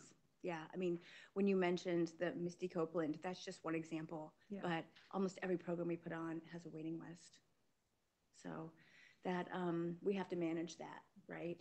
And so part of the increase in programs is, do we offer additional programs? Do we offer more of the same programs to allow people in? So having additional program money allows us to make those choices and continue to offer our excellent programming that we do. Are the programs available? Are the programs available to out-of-town residents as well? Yes, right now programs are available to everyone. That was also my question, because I've registered, but I don't remember if I had to put my library card in or not. So I didn't know, like with the Misty Copeland thing, it's open to whomever wants to come. Correct, yes, yeah.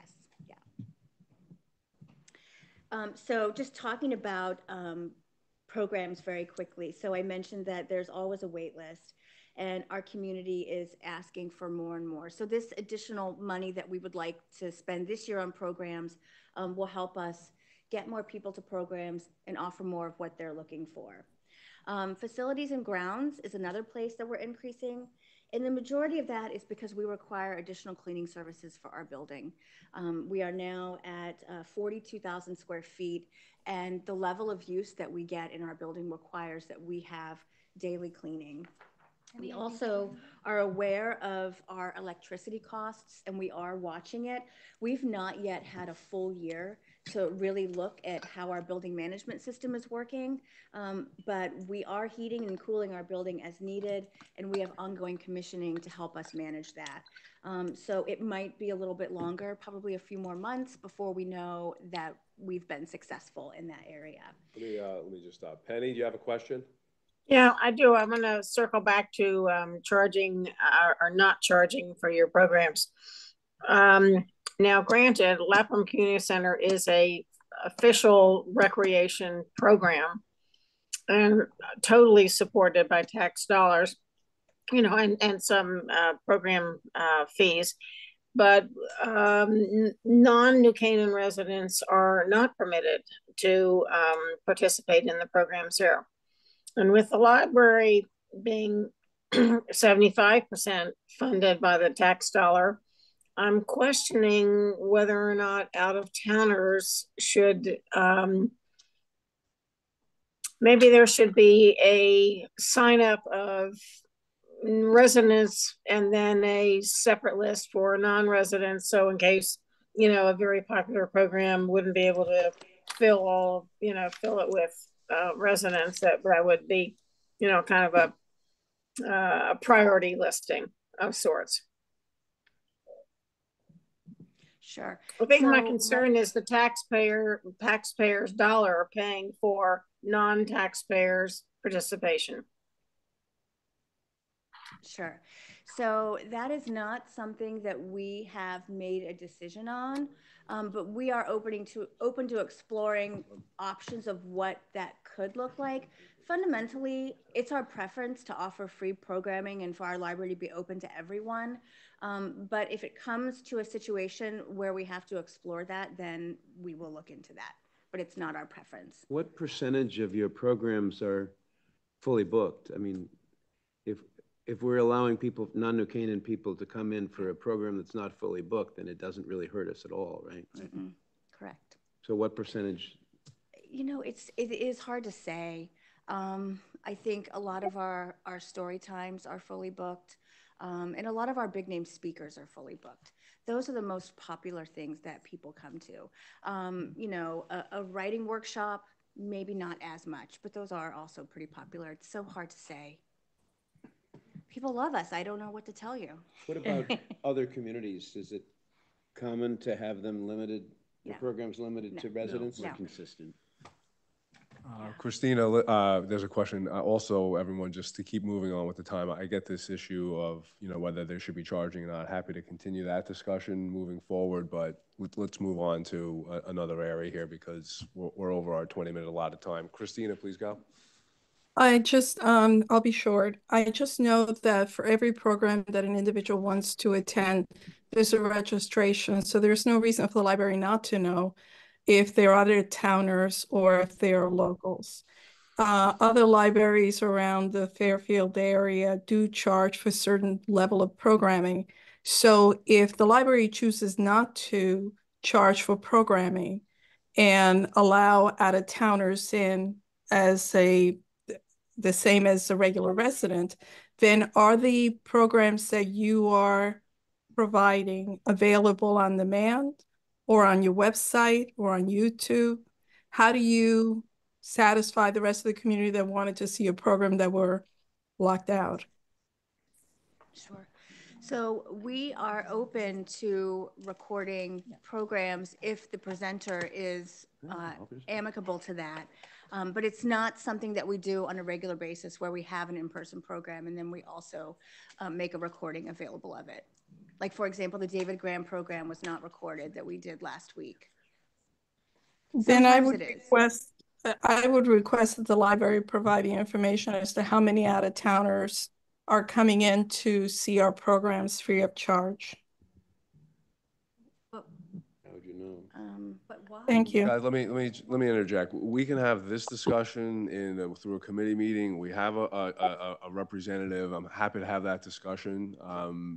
I could tell there's various opinions on this particular issue, but we got to move this discussion along. So let's move on to the next, because we really need to get to the end of this presentation. I do just want to say that we have to be careful not to violate patrons' privacy. So their use of the library is not something that we can make publicly available. Okay, so moving on.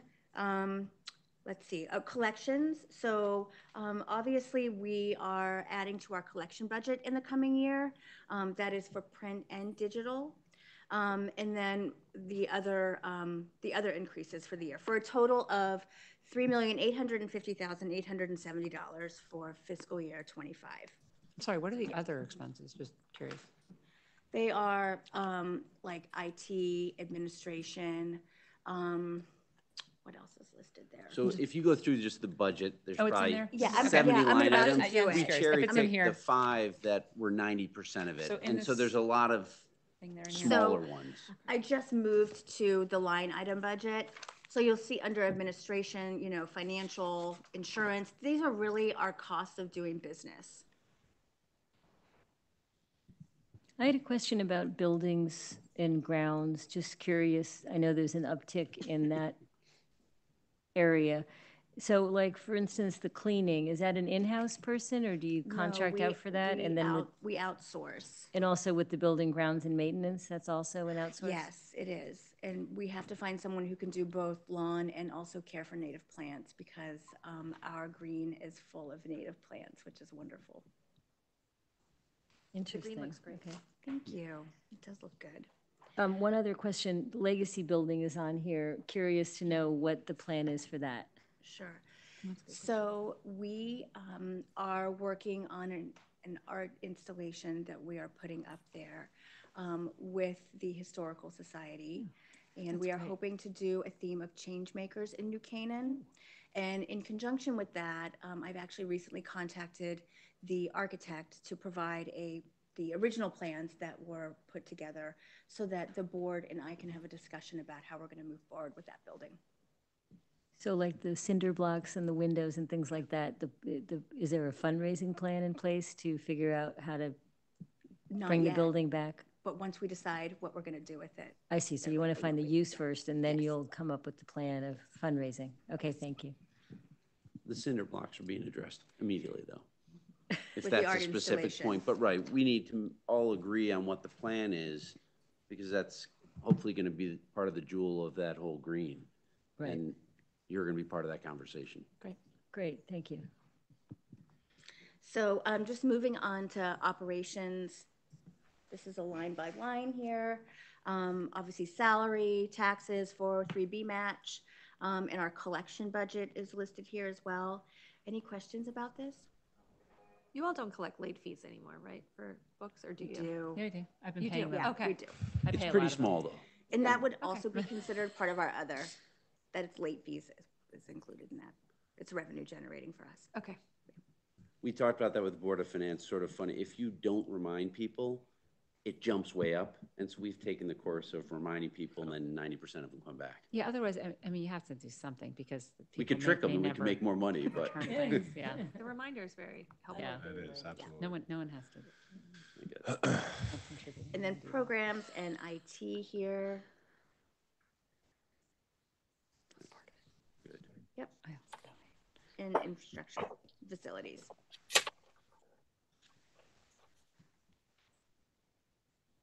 And then the cost to put on our fundraising events and do our annual campaign. Okay, any other questions or comments? Okay, thank you very much. Thank you. Thank you. Thank you. Let's move it along to the Waveney, agenda item number 4, the Waveney Park Conservancy, presentation of activities and projects.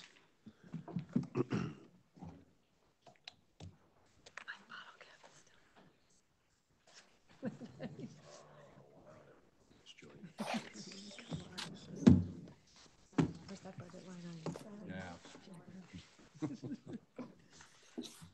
Take a moment to get the share screen set up.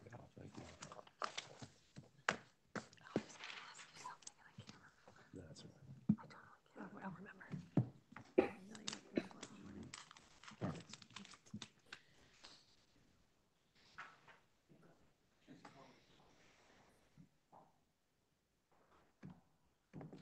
Hold on.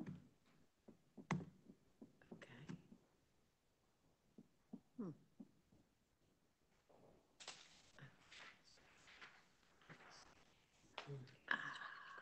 Turning it on, it's still not going.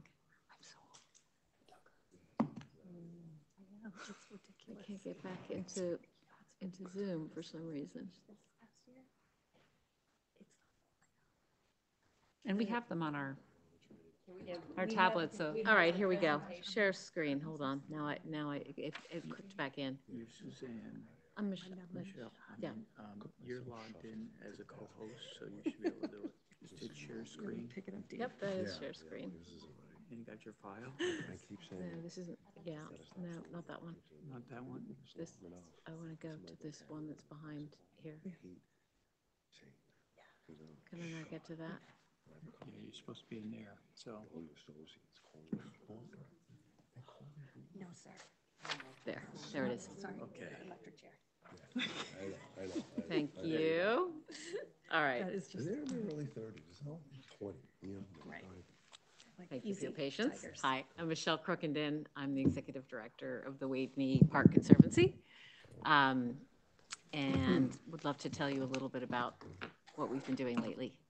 Okay, good. It's on.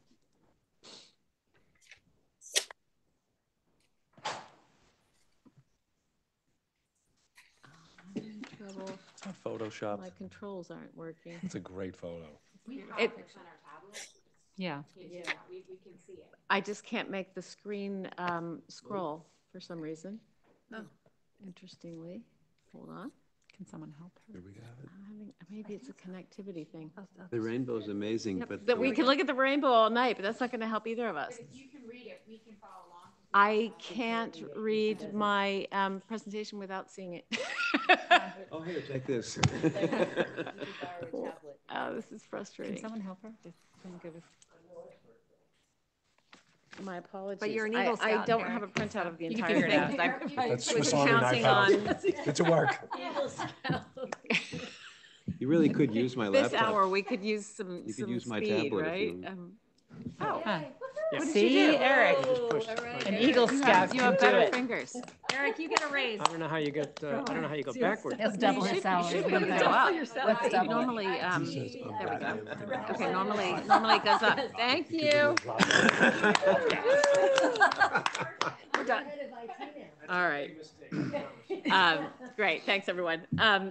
So I think everyone knows this, but the Waveney Park Conservancy was founded 9 years ago as a partnership with the town. And it was really modeled after the Central Parks Conservancy, which was a huge success in New York City. The vision is to ensure Waveney Park thrives in perpetuity. That's kind of been our tagline for a long time. And our purview is the 130 acres that are on the south side of the driveway. So does not include the house itself, but the grounds around the house and then all the parkland that is open space, meadow, forest, and all the walking trails. The areas that include the playing fields, playgrounds, and all of those sort of more recreational facilities are not under our purview. Our private, well, I think Yana told me not to call it a public-private partnership. Okay, so whatever the new language is, our partnership with the town is to advocate for the park, identify capital and maintenance needs within it, and then help and plan and fund and execute those. And we do that with some very substantial donor funds. We have major donors. We have many, many, broad sector of private donors throughout the town. This next point, I think I've covered, but we really believe in this advocacy and that we can make a big difference here, and the benefits to the park really serve everyone. We don't have fantastic data on park usage, and that's something I would love to work on in the future.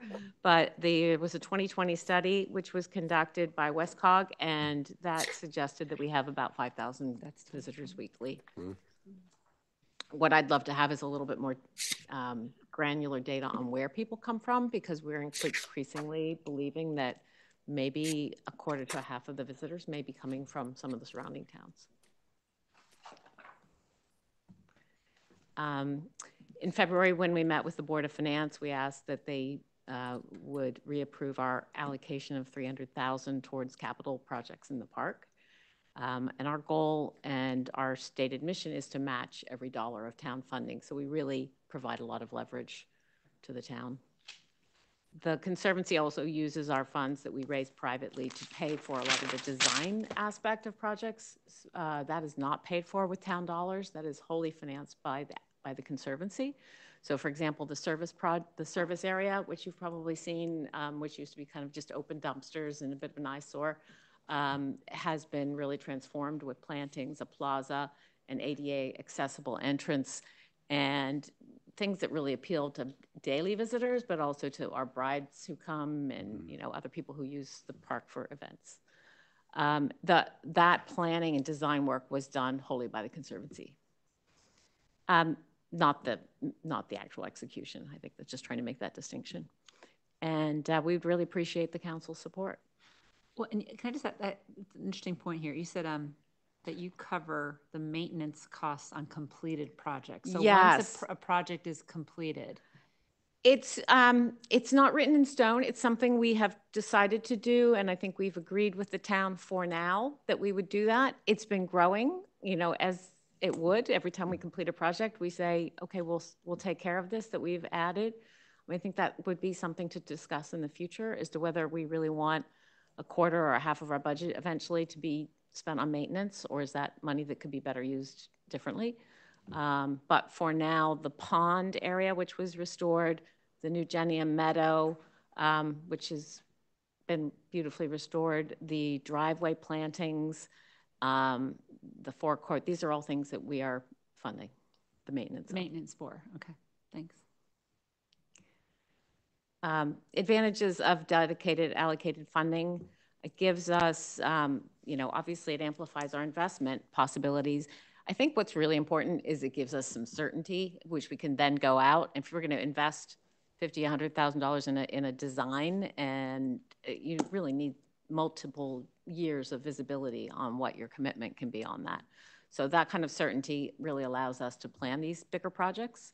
It reduces the approval cycles. The town already has some visibility on what we're going to be doing, and it allows our projects to be launched more effectively. And we believe it demonstrates the town has a commitment to Waveney and our partnership. And I think donors, they really value that. I'm going to skip the language there and just let you look at the pictures. If anybody has questions on any of these, I'll specifically just mention them briefly, but we were able to restore in 23 the beautiful Eberly Fountain, and that was, as we understood, you know, had just not had the option to be restored for a very, very long time, probably ever, and it really looks spectacular now. We were able to secure funding for 2 benchmark sculptures. I don't know if you've all seen them. Yes, one is really visible right on the driveway. Really cool. The other one is kind of hidden up at the top of the Genium Meadow. So that one we're working to kind of make sure that people know it's there, because it's a stunning lookout up there. And those actually took quite a lot of doing to get to secure them and have them not only commissioned and created, but brought over from Scotland. The shipping part was the hard part. And we have 2 more of those pending. We have one where we have funding secured from a donor who's already stepped up. She saw these. She thought, wow, this is spectacular. I would like to be part of this. And then we're considering how we'll fund the 4th. We were also able to redesign the whole service area that we just talked about. And that was a fantastic, really great cooperation with the town. Tiger Man picked that up and ran with it and beautifully executed it. We have done the initial survey work to begin a very substantial remediation project on the Merritt Trail. So this is the most southernmost portion of the park trail system, which is really in dire need of some help. I think anybody who uses it to walk or run recognizes you sort of feel like you're about to run onto the Merritt. It's certainly very visually unappealing, a lot of noise level. We think we can do a lot to mitigate that. You can't eliminate it, but we can mitigate it and make it a much better visitor experience. So we've done a very extensive tree survey. We've done topographical surveys with RKW, and we are now just about to begin the planning stage of what that landscape redesign could look like. The Genium Meadow is really flourishing, but still has some consistent issues with invasive mugwort, Phragmites, some of the other things that plague meadows in Connecticut. But we continue to work on that and maintain that. And we will be doing a little bit of tweaking the meadow. So I think it may have just been cut today. It's going to be reseeded, which is not typical of a meadow at 3 or 4 years in development, but I think the person who's working with us, which is the firm Pennington Gray, felt that he would do that at his cost because he wasn't feeling that there were enough florals in the meadow, and so he wanted to try to enhance that. So fantastic of him to be that generous. The South Avenue entrance was replanted in the fall. The roof of the wall garden was a partnership with the garden club and the town, and that came out really well. And then finally, again, the maintenance that we continue to provide. Some of the smaller things, we do sponsor summer concerts. We helped with Pops in the Park this last year, which I think was a huge success for those who got to see it. We usually do at least one of the other summer concerts. The planters around the house and the terrace are provided by Earth Garden at, it's a combination actually of town and conservancy funds. And then we added the dog waste receptacles. I think they're helping. It's never a problem solved, but I think they're helping.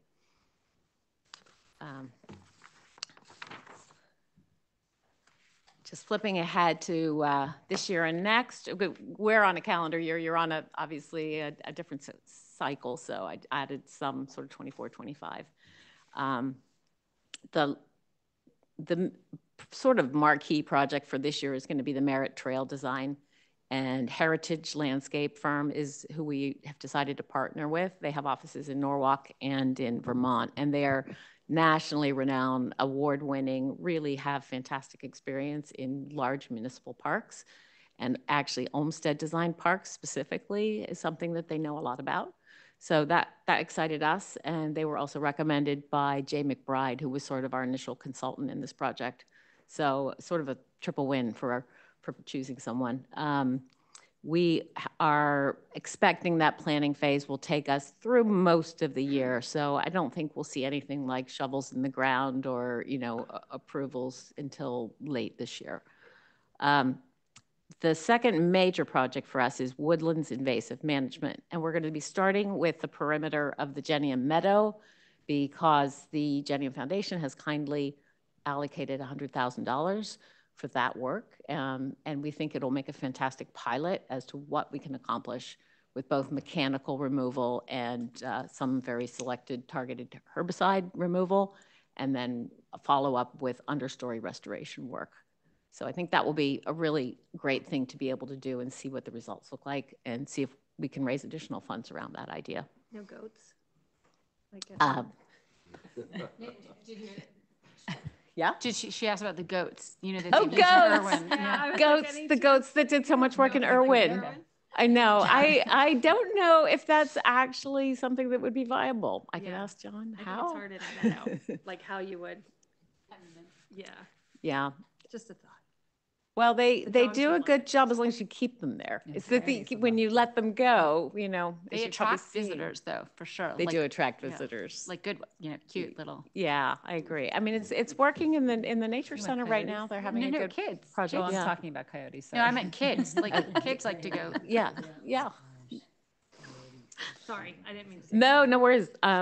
The covered porch of most of the house and the forecourt and around the perimeter of the house has been fairly well landscaped, but the sort of covered porch area to the, I don't know which direction that is, but that is sort of still in need. So we actually have funding allocated that donors have sponsored so we can complete that this year.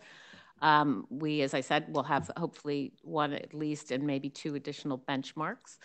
And then Keith Simpson has been working with Tiger Man, and we have helped fund an arbor plan, and that will be both removal of some trees that are either inappropriate, dangerous, just aren't making sense for the overall scope of the park, and then selected additions of trees. So we'll know more about that quite soon. The rock wall work has been ongoing, and there's a southwestern corner along Lapham that still needs to be finished, and we've agreed to help fund that. The Lapham Room entrance needs a little touch up. I think that's a fairly minor project. And then continuing maintenance, of course. For us, we have not had to fund a major sort of in-person fundraising event. We only have done mail appeals for the last quite few years. So 2017 was the last time we had a fundraising event. So next year will be our 10th anniversary, and we are planning something really terrific for next year. Great.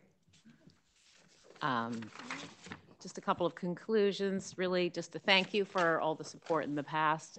We would love to continue with our shared support, and we hope that we can continue to be a good steward of the funds. We're a lean crew. It's me and a really terrific hands-on board, but we're lightly staffed, so we really, I think, are very effective use of funds. And I think it's important to the town. I know you guys all believe in that. Any questions? I have just one. On the potential projects to absorb talent allocations, you show basically 1.8 up to give or take 4.5 million. Looking forward, these are projects. How much of that do you actually have, and how much do you have to raise over what time period? That is a 5-year idea. I think we would, right now, I would say funds on hand are about 500,000, a little over. Okay. 550. If we get going on this Merritt Trail project soon, that will, as you can see, absorb quite a bit of it. I think it's really, we can adjust our plans to suit the scope of a project, right? So Merritt Trail is going to be a menu of options. Clearly, it can be a vast project, or we can decide to contain it and keep it at a much more modest level. I'm not sure I'm answering your question. No, it's just, you obviously must have a plan for fundraising going forward. Oh, yes. Well, we have 2 annual appeals, and we raise about 100 to 120 of that, and on just those 2 appeals. Mm-hmm. And then we have one-on-one conversations with donors that, that raise. So we're typically raising about the match level, about 300. Yep. But that amount is total, not just, or is that just the town's Oh, sure, that's over 5 allocations? years. Yeah, Those are 1.5 total would be- project costs that could potentially Total absorb project costs, okay, yeah, got it. continued allocation. I mean, I think we're making the case that, this is an allocation that we really think is going to be valued and necessary for a considerable amount of time. I think it's great that you're looking forward and thinking about what you might be needing, or as long as it's not, and I don't think you're doing this, but like just coming up with projects to spend the money. It sounds like, I don't think that's what you're doing, is what I'm saying. I think it looks like you're trying to plan out what makes sense over the next 5 years. It's good to have that preview for us to see. Thank you. Thank you. I mean, that is exactly the case. And I think we've been fortunate. We have some new energy on the board, but we have some very longstanding members. And we had folks like Chris Shipper, who were there since the outset. And he recently rolled off because he's got a bigger role at the Community Foundation. But I think people have been able to take a long view because they've been with it for quite a long time. It's a great resource in the town. Thank you. Thank you. Thank you. Thank you. Okay, thanks a lot. Appreciate it. You're welcome. All right, everybody? All good? Do we need to make a motion to? Would someone like to make a motion to adjourn? I'll make a motion. She wants to. I'll give it to her. Adjourn this I'll second it. Motion, Rita will second. Thank you, everybody.